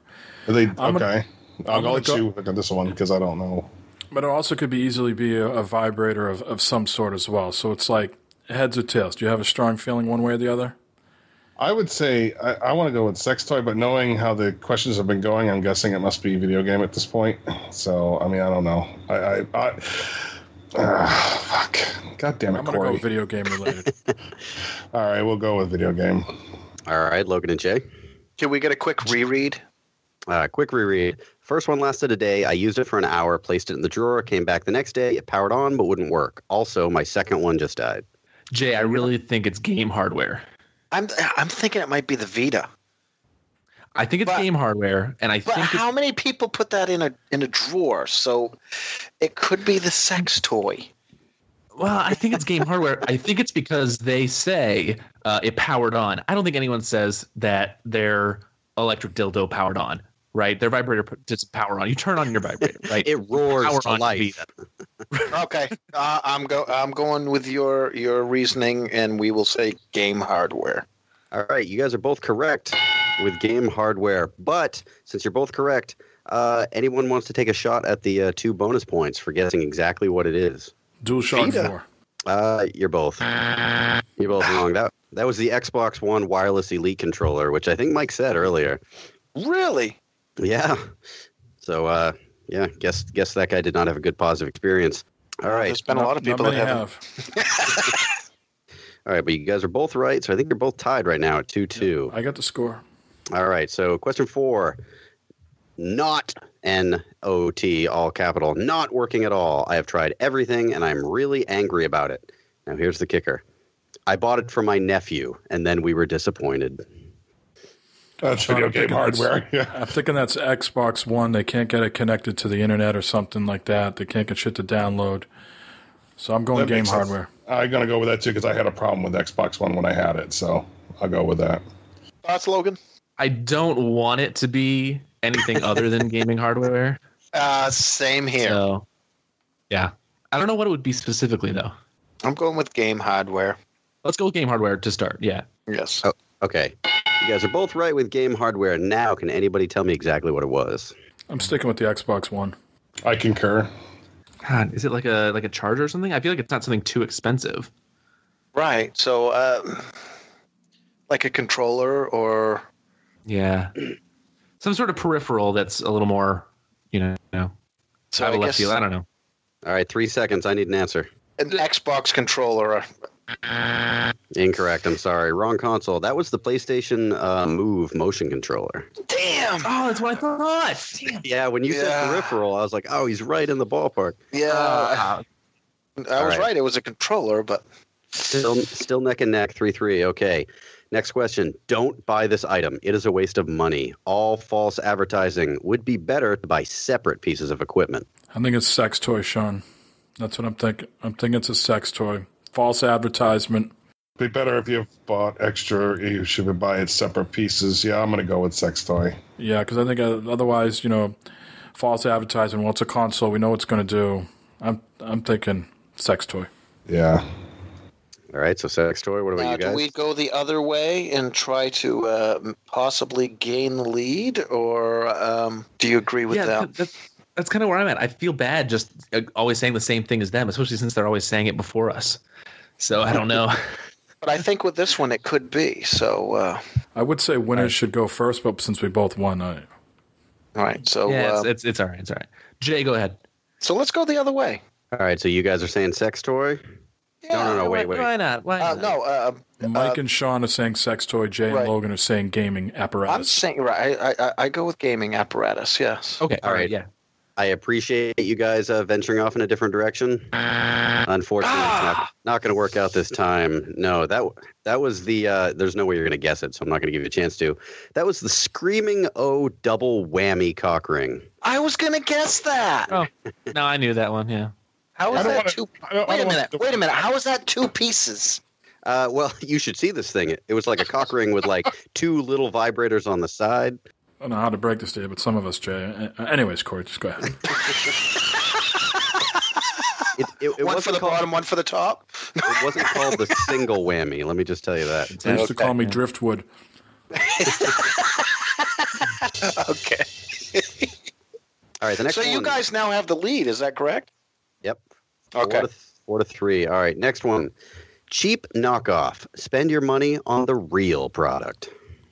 Well, that could be video games. That could be anything. Yeah, that's very generic. Yeah. It is pretty vague. I'm sorry. I'm thinking, like Mad Cats versus like Microsoft, something like that. or I'm thinking like, the Rabbit like vibrator, which Corey already mentioned, or some sort of knockoff pocket vibrator. So Sean, why don't you take the lead on this one because it's 50-50. I'm gonna go video game. All right. Logan, what was your thought? Well, yeah, that's just so vague. It could easily fit into either. You want to just go different again? Right, I'm thinking sex toy. Just that's my gut feeling. So I'll let you pick. What is it referred to in the review? Is it called a thing? It says cheap knockoff. Spend your money on the real product. On the real product. God. Yeah. Let's go sex toy. All right, so both of you guys are saying sex toy? No, what did you say, Sean? No. Game. You guys said video game. All right, so video game is the correct answer. Damn, now we're 2 down. That was I really thought you were doing sex toy on that one.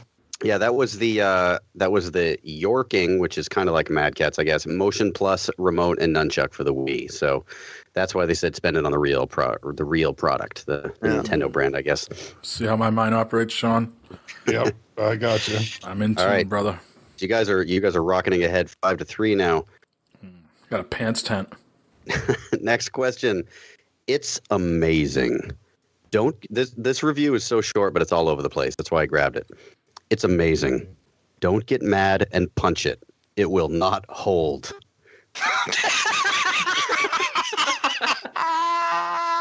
Now, the way you read that, Corey, it leads me to believe it's a sex toy because you got all sort of sultry on us. Yeah, maybe I did. So is that Maybe a he's just donkey trying to punch? throw us off too, but I don't know. I think so, Sean, since we're in the lead, we can take a gamble here, and I'm going to say sex toy. Okay, I'll go with you on that. I'm thinking somebody punched a console. No. Why would you punch a console? Why would they think you would punch a console? Do you know, Jay? Let's see. I know of 3 people that have done it. And no, I'm not one of them. Final answer. I say we go sex toy, Jay, but you go ahead. I'm going to defer to you because you are the guest. All right, so both teams That's such a cop-out. Are both teams saying sex toy? Yes. Oh, both teams. Son of a bitch. Oh, no. I shouldn't have done it. Both wrong. That is a Mad Catz Rock Band 4 drum kit, is what they're talking about there. So I could have gained one. don't get mad and punch it. Sorry. How many questions we have left, Corey? There's 1, 2, 3 questions left, and then a tiebreaker if we need it. So, all right, the next one. This is actually 2 reviews, 2 very quick reviews. One is positive and one is negative. I had to include both of them because they're so funny. All right, the positive, a little on the pricey side, but essential. And the negative is, after using this product, mine grew mold. Oh, that's definitely a sex toy. Oh, Definitely a sex toy. yeah. That's I don't know, tough. Mike. What do you think? I mean, I'm going with sex toy. So I mean, that's I think that's too low hanging fruit there. I'm going to say gaming, some sort of. Can't put my finger on what it exactly is, but I'm going to go gaming on this one. We need a consensus. The team is split. What do you think? We got the lead. I'm going to take a gamble and go gaming to really knock all them right. out. Okay, we'll go gaming then. All right, so you guys say gaming, Logan and Jay? I'm saying sex toy. I failed you last time, so we'll just go with your guess. Sex toy. All right, so you guys deferring again, but this time you're absolutely correct. It's not actually a sex toy. It's a cleaner and renewing powder for a fleshlight. So apparently that was too easy. I thought it was something about it. I thought you were trying to throw us off there. I was like, there's no way. That's all mold. good. the fact that this guy's fleshlight grew mold just so grossed me out that I had to include it. Fair enough. Has your fleshlight ever grown mold, Corey? No, spick and span. Are you kidding me? I take care of that thing. It's not like it was cheap, dude. Come on. What am I, made of money? You can't just He's have got that these type things A going both. personality. Right? Yeah, exactly. All right. All right, Next so question. they essentially have to, they as in Jay and Logan, have to answer correctly all the way through to win. One loss will tie them with us. If we win one, they're pretty much done. So, Well, we also haven't been doing the can you name that specific Right. I was going to say, is there a chance to pull ahead if we get if we both answer the same nothing and then has get it? been a household name, should we say, right Yeah. now. So none of those situations would have arisen. I'm just looking. There's a possibility, Mike. This is gaming. All right, let's go. So Don't pretend like we're none of down us by knew what the one. rabbit was. Yeah, it's 5 for us. Yeah. Okay, we're down by 1, and there's 2 more questions. Yes. Okay, Let's do this. All right, and I say Logan and Jay go first this time. They have not gone first yet, so they have to answer first this time. All right, this question. This little thing changed my life. Within days, I felt muscle burn and had some minor injuries from overuse. And that was just from 30 minutes a day. Oh, I'm thinking it's Oh. Connect game or something. Right? Yeah. Or like the Wii Fit, like the Wii Fit Yeah. board or something. Yeah, I'm going with video game. Okay. Okay, so you guys are saying video game. What are you thinking, Mike? Yeah, I'm thinking it's one of those apps you on the Xbox or something like that tracks your fitness, or Okay. either that or it's a sex toy about someone strengthening the thigh muscles, to make a Kegels. tighter fit. Yeah. What do you think? What do you I was gonna say video game because I'm. It sounds like the Connect to me. Oh, this little thing though. God damn these people being so fucking Yeah. big. It does sound like a sex toy, doesn't it? What did they say? They said video games. Yes, you want They sex said toy? video game. Let's make it interesting, Sean. All right, sex Yeah. toy. Yep. All right, you guys are making it interesting, but you're also incorrect. Now, since this is a possibility, do you guys think that you could possibly guess the specific product? Okay, You guys Logan, go I am first. thinking it's the Wii Fit board or whatever the balance board they had there. What's it called? Yeah, I don't know the exact name of it. Because I think it's that was advertised. Use it half an hour a day to stay fit. I say I that feels right to me. That feels good. Alrighty then. Let's go Wii Fit board. All right, the Wii Fit balance board. Yep. You fuckers are correct. Wow, that puts you guys in the lead now by 2 points, actually. 7-5. So there's one question left, and then we could name it too. Right. All right. So this is the last question. This is not for everyone. If you're looking to get one, you may want to try it before you buy it. It's awkward and it hurts your eyes and neck. Now I want Jay and Logan to go first because you guys went first majority of the time, so it's only fair. Logan, what's your thoughts? I think that could very easily be gaming hardware. I'm thinking VR. Some kind of VR. Yep. All right, Yes, so you I guys are agree. I going agree. gaming Yep. hardware? Gaming hardware. Well, Sean, if we agree, then we essentially lose, right? Yeah, I mean, we're it doesn't Well, sound not- good. Not necessarily. because we could actually get the 2 points.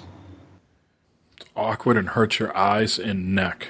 Is there a sex toy that hurts your eyes or anything that involves your eyes? I guess it depends on who you're using it with, right? Yeah, I would say. I Oh. don't know if it's. I don't. God damn it! I don't want to say. Shit. Either way, it doesn't matter. Well, it does matter because if we get it right, then we get at least a point, and we won't be so far behind. But if we're wrong, then they win. So. And then you can pick exactly what it was, possibly. Yeah, you guys could still pull this out. All right, well, let's go with the video game there. Okay. All right, so you're both saying video game. You're both correct. Now, who can guess what it is? So, So we Sean can and only Mike, tie here. you guys have 6. Logan and Jay have 8. No, they have 8. We have it's 8 Yeah. to 8 to 6. Yep. And there is a tiebreaker. Tie it up. Yep. Can we ask for hints? Let's see. Is it out yet? Is the product released to mass market at this particular? See, I thought this was Yeah. a trick question. No, it's been out for quite some time. Here's the part of the question you really want to pay attention to. It's awkward and it hurts your eyes and neck. I'll give you a hint. It's not a product that has come to the market within the past 3 years. Right. So it's not VR. Okay. Hurt your eyes and neck, Sean. And I'm trying to it's think what 3 that years could be. old. This is essentially whoever says it first wins it, I think. If might dawn on somebody. I'm going to need an answer within the next 10 seconds, though. Connect, because Connect hurt your eyes. Something 3D related. Something 3D. Virtual Boy. Jay's correct with the virtual boy. Yeah. All right, so Jay has won a prize for Holy Headshot. Congratulations, Chris. Take a victory lap, guys. Sorry, Lizzie. Apologize for failing you. We dropped the ball. Or the vibrator. Well, hopefully we didn't drop the vibrator. Oh, I feel bad now. Speaking of ball, the next question was actually about anal beads, so your mind was in the right spot. Well, that was a lot of fun, Corey. I appreciate you putting that together for us. My pleasure. And don't say I don't sacrifice for the show, because from now on, whenever I view, Facebook, my little side banner ads that are targeted, they're all going to. Oh, yep. So many dildos. I've already started to see them. So you're welcome, listeners. Oh, you may want to clear your cookies. All right, so we got some notable releases this week. We'll get through pretty quick. Majority of these come out on Friday, October 7th, which is a little different. So we have Mafia 3 out this Friday. And I put a news item here because people are going to be expecting reviews before they buy. Well, 2K Games have not sent out any review copies of this game to the media until it's released. So they're holding this one back. Okay, so Polygon put out a thing saying, our review will be later in the week. That's scary, but I mean, Doom did the same thing. So right. Maybe they just don't want the story getting spoiled ahead of time. They just want to keep it close to their chest. Who knows? Yeah. And it's a pretty deep game. I mean, and I mean, not just story-wise, but as far as how it's supposed to work, tracking your decisions and stuff too. So that's a tough one. Yeah, Destiny did the same thing in Doom as well. Yeah. So, other releases this week: Paper Mario Color Splash out October 7th. I'm seeing TV commercials for that. That looks pretty interesting. Gears of War 4 Ultimate Edition. If you want to pony up the $99, like we mentioned last week in our Dilligaff, you can play the game on Friday. And lastly, Warhammer End Times Vermintide. Have anybody tried any of these or ordered these or tried them? I'd like to look. I'm looking at Warhammer right now. I might give that a shot. Now that's been on PC for a while, so this is coming to the consoles. Yeah, and there was a beta, or it said demo, but then when I downloaded it, it said beta. So I don't know if it's still playable or not. So I know on one, and I'm not sure about PC. So I planned on picking up Paper Mario Color Splash. I planned for a while that was going to be my last Wii U game. I was going to put my Wii U to bed after that, but because it looked very Paper Mario-esque, obviously. But from what I hear, it's got some hints of Sticker Star, which sucks shit through a straw. I don't know if anybody else played that. But chunky shit too, right? Yeah. I don't know if I'm going to get it anymore. So. All right. Well, let's move on to the news, unless anybody has anything else to report on those. Just a quick question for you, Mike. You did not order Mafia 3? No, I'm wavering whether to get Mafia 3 on PC via CD keys for like $32. Mm-hmm. And Gears I have not pre-ordered as well because we should mention this right now. There was a rather pricing snafu on Target for Forza Horizon 3. Yes, there was. You could get Forza Horizon 3 for $20 plus the VIP pass for another $10. I jumped right on that, ordered it, got my codes, and I'm good to go. So I know that was just a pricing error, but we are going in a trend now where games are being discounted or going on sale very quickly after launch, and might just start holding off, especially with Gears. I mean, how many Gears items are we being flooded with, whether it's consoles, headsets, controllers? They want everybody and their mother to play this game, so therefore I think Gears 4 is going to be heavily discounted within weeks because they just want this to sell and sell and sell. I don't think they're going to do it within weeks, but I do think that you'll see it within a few months. Yeah. So if you can wait that long, I think you can wait. I don't think it's going to be months. I mean, we can disagree on that, but I think you're going to see a sale on that pretty quick. No, it'll be interesting to see that. You'll see a holiday sale for sure. There will Oh, definitely yeah. be a holiday sale, and Yes. if there was another like Mafia 3, I guess is kind of competition, but it's not. There's no real multiplayer aspect. Am I wrong in saying that? I'm I not don't think- sure. So I mean, it doesn't have any direct multiplayer online competition. When it launches. So I don't know. For Well, which they got- one? For Gears, there's not another shooter coming out around the same time that could take money away from Gears. So I think that Call would of be Duty's coming in a few weeks, right? true. Maybe we'll see a discount then. Anyways, that's my position right now. Maybe I will give in to peer pressure once everybody starts playing Horde mode and saying how good it is. But for right now, I have not pre-ordered it. And we're going to circle back to Gears in just a few minutes. So let's move on. And I did pre-order it, so just the standard edition, not the $100 digital bend you over friggin' edition. So moving on, a Brazilian ratings company has listed a listing for a Bulletstorm Full Clip Edition for PlayStation 4, Xbox One, and PC. And interesting enough, this is going to be published by Gearbox. EA and People Can Fly, the original developer, have not confirmed this at all. So still speculation, but possibly sometime in 2017 this could be coming out. This is like the worst kept secret in gaming right now. The next Bulletstorm. Didn't someone find something on a thumb drive at PAX? Yeah, with At the PAX, E3. At E3. Yeah, that's right. And I am all over this.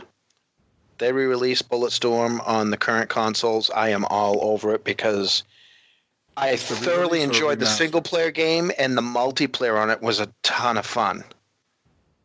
So, All right. PSVR unboxing video has come out on various sites. And if you look at it, I guess it's coming on October 13th. $400 price point still. And inside the box, it comes with the headset, the processor box, wired stereo headphones, all the cables you need, and a demo disc which features trials for 18 different games. Jay, I know you canceled your pre-order this week. I did. I only had the standard one that didn't come with the controls. It wasn't the, the complete, whatever you call it, the one that came with the with the move camera and the move.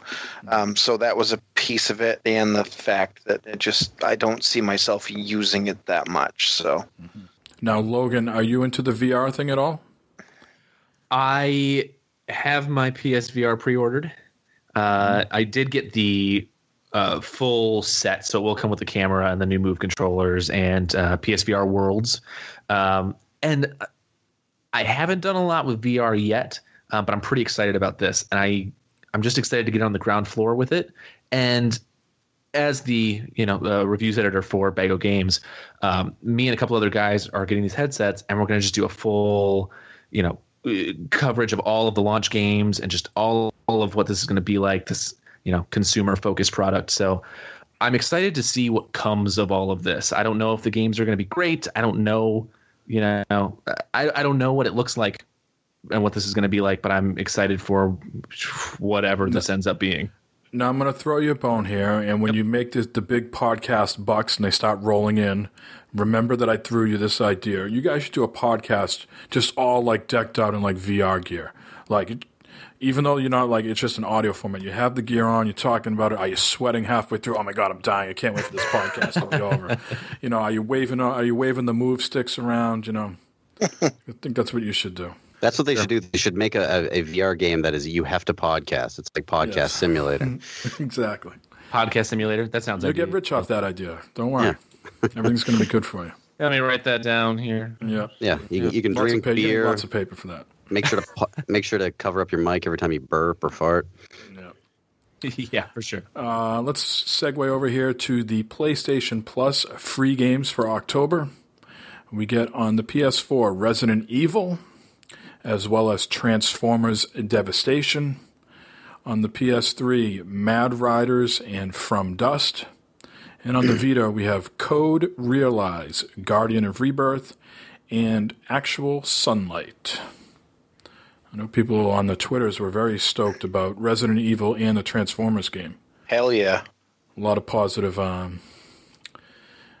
tweets about that. Very excited about the Transformers.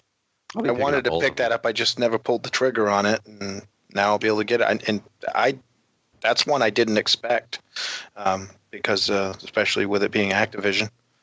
Mm-hmm. Corey, did you have some thoughts there?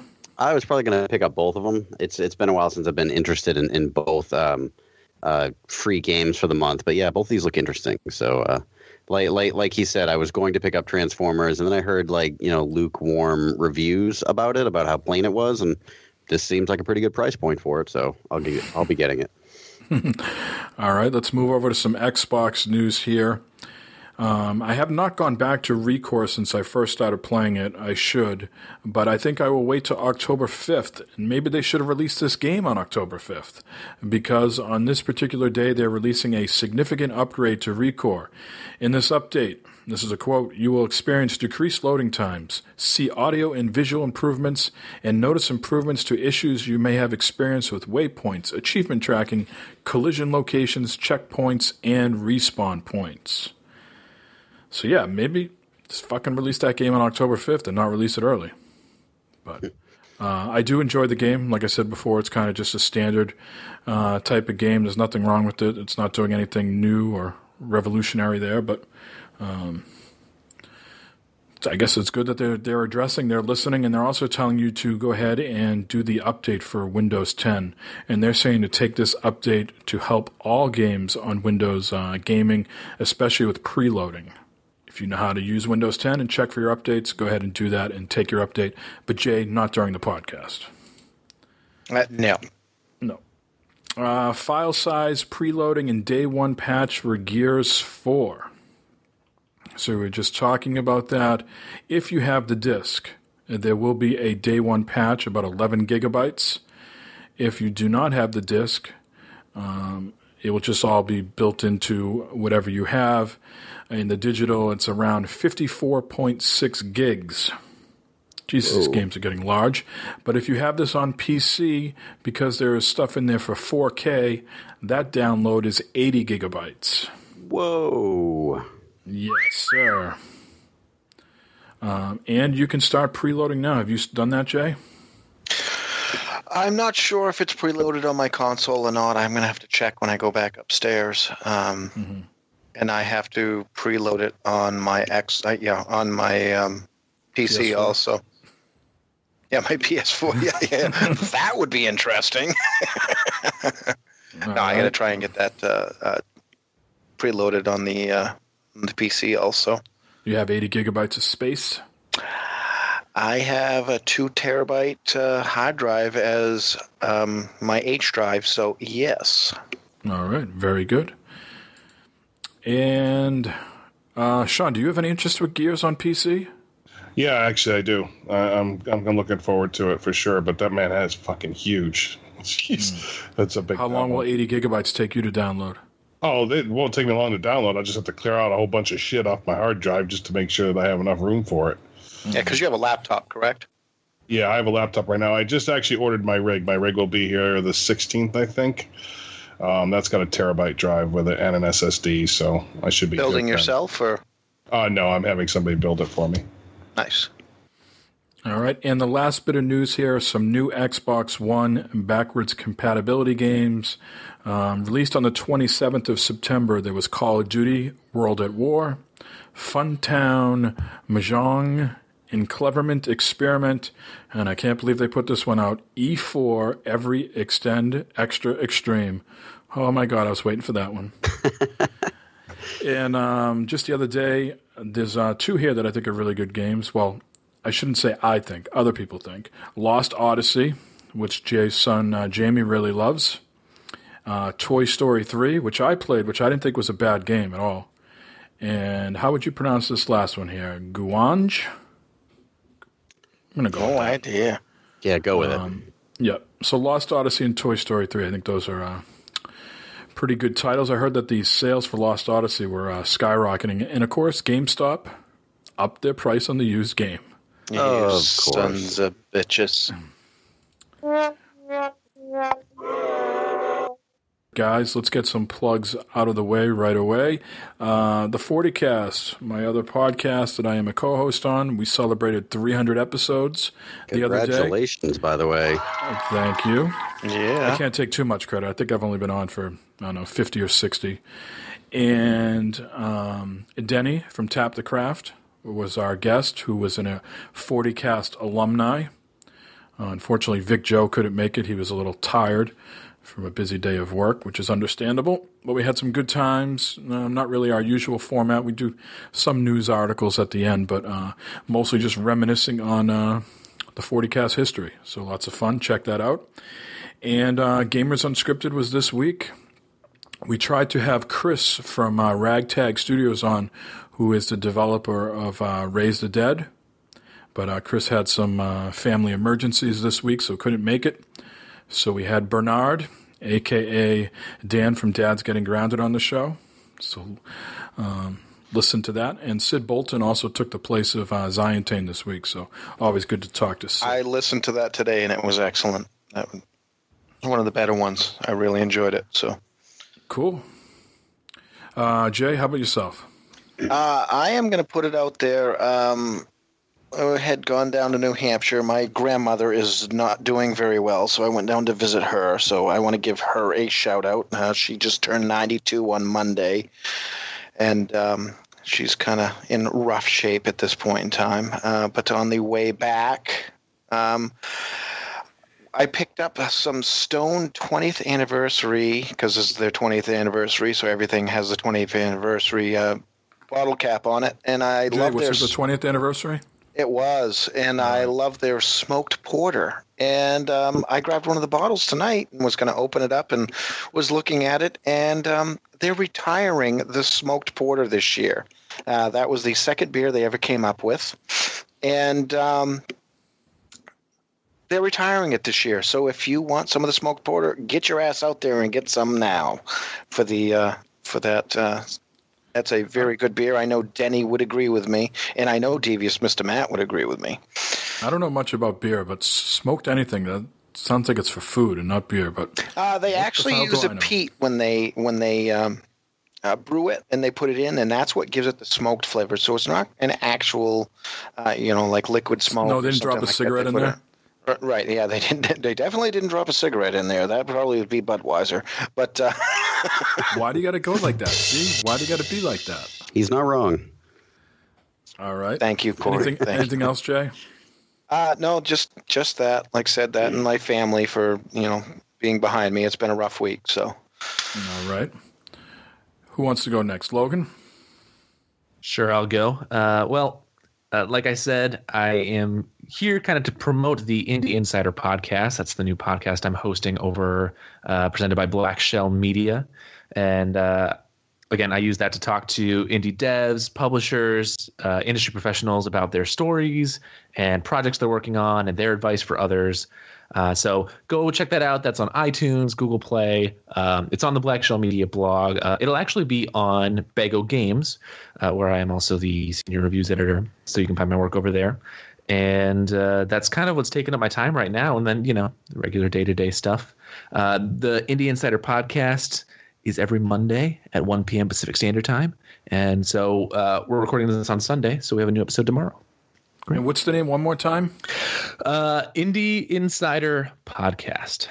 Indie Insider. Don't go inside indie like I just did. That's why I asked you. Oh, yeah. Indie Insider. You got it. All right. Yeah. Very good. Corey? While we're on the Bago tip, you can follow me on Twitter at Catwood. Follow Bago Games on Twitter, Instagram, and Facebook. I'm their social media manager, so it makes me look good when more people join. Also, keep an eye on Bago Games. We're going to have an extensive PlayStation VR coverage, like Logan mentioned earlier. So correct. You're gonna want to check that out. We have quite a few people who actually have it. I'm jealous of you guys being able to jump on early. I'm going to be working on. I'm going to be starting my next Gamer Parent piece very soon. And actually today, if you like our Hump Day haikus that we do, we actually kind of, spitballing on Slack, birthed a new idea for a very similar feature. Our fellow writer Josh Nichols is going to be helming this, but it's going to be a new recurring feature. It's going to be short. funny, and booze related. So I imagine if you listen to this podcast, it might capture your attention with the humor and the booze. So check that out. Awesome. Sean? I'd just like to shout out you guys, of course, for having me on here. And then I'm going to shout out the Rated Arc podcast, which I do on Saturday nights at 10:30. They release usually between Monday and Tuesday. It's all about Arc, so if you're interested in that kind of stuff, you can check us out there. And then shout out the gaming group that I have, the Renegades of Funk, my Arc server. So you guys never commented when I put the funk song in a couple of weeks ago. Very disappointed. It was a good song. Of course. They're too busy listening to reply. All right. Anything else, Sean? Nope. Didn't mean to cut you off there. No, that's okay. Oh, and you know what? Throw us some reviews on iTunes. It wouldn't kill you. That's Yeah, that would be nice. Let us know if we suck. Let us know if we're great. Let us, anything would be good. So it's kind of cool to get some reviews so we see where we stand with everybody. Just a handful of stars. Just throw them out. Just be gracious with your stars. Yep. So, of course, want to thank all the other podcasts that do their stuff during the week or bi-weekly. Keeps us going, keeps us motivated to make this show bigger and better. And I want to give out kudos to Denny again from Tap the Craft. He said some very nice words for us. And the podcast here, this was, off air after the 40 cast was done recording, but it was great to hear the what he thinks of the show, and hopefully other people think of us in the same light, which is, prepared, professional, fun, and things like that. So, again, Denny, thanks for those words. It keeps me motivated to keep going with this thing. And just real quick on the VR tip, I played Oculus this week. I think it's amazing. I think it's great, but I don't think it's for me. So if anybody wants an Oculus Rift, get at me because I am selling mine. I might have my hand up. I'm not sure. That was fast. Yep. Like I said, there was no issues with it. I just think the taking it on, taking it off, storing it somewhere. I don't have a setup in my office where I can easily get behind my computer, and so therefore I have to leave it on my desk, and I don't want it on my desk. So just those kind of logistic things. I just think right now in my current setup, it's not ideal for me. But the things I did try out, and I'll go maybe more in depth on another episode, I thought were really great. The setup, the program at Oculus was great. Really nothing bad to say about it. I just know in my heart of hearts that I'm not going to use it as much as I should. So I'd rather have it go to a home where someone's going to use it. So there you go. That's all I got to say about that. So Jay, I actually have one last thing I wanted to ask everybody. Has anybody done the Twitch Prime yet? Yes. I have not done all the way through yet with the, subscribing to someone for free and things like that. But right, I haven't gotten that far either. I just linked them. Yep, I linked my accounts. And if anybody's wondering what's going on, they had TwitchCon, and Amazon now owns Twitch, and they now have Twitch Prime, which you link your Twitch account with Amazon, and if you have Prime, when you get a free subscription to a channel each month. You get one free subscription that you can put in that you normally would have to pay for, I believe.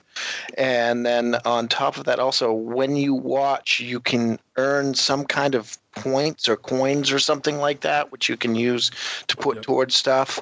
And they also give you some discount on some games and whatnot. And there's also actually a couple of games right now that are normally, I believe, like $20 you can get for free, or $10 to $20, which you can get free now. So I forgot to mention that during the news. So I guess I'll put it in here during our shout outs, because it's me being a Prime member. It's actually pretty decent. So head on over to twitchprime.com and they'll explain everything that Jay just mentioned. Yes, so check that out. And until next time, the same beta time, same beta channel.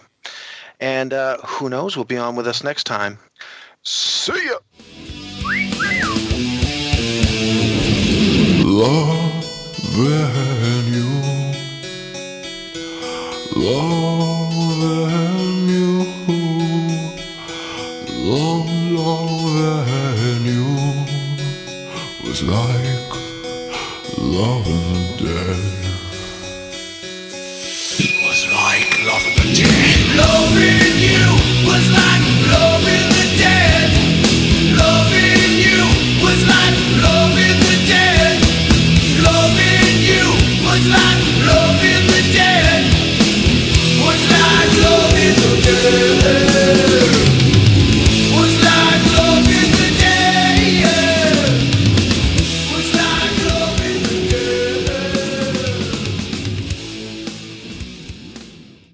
still pooping.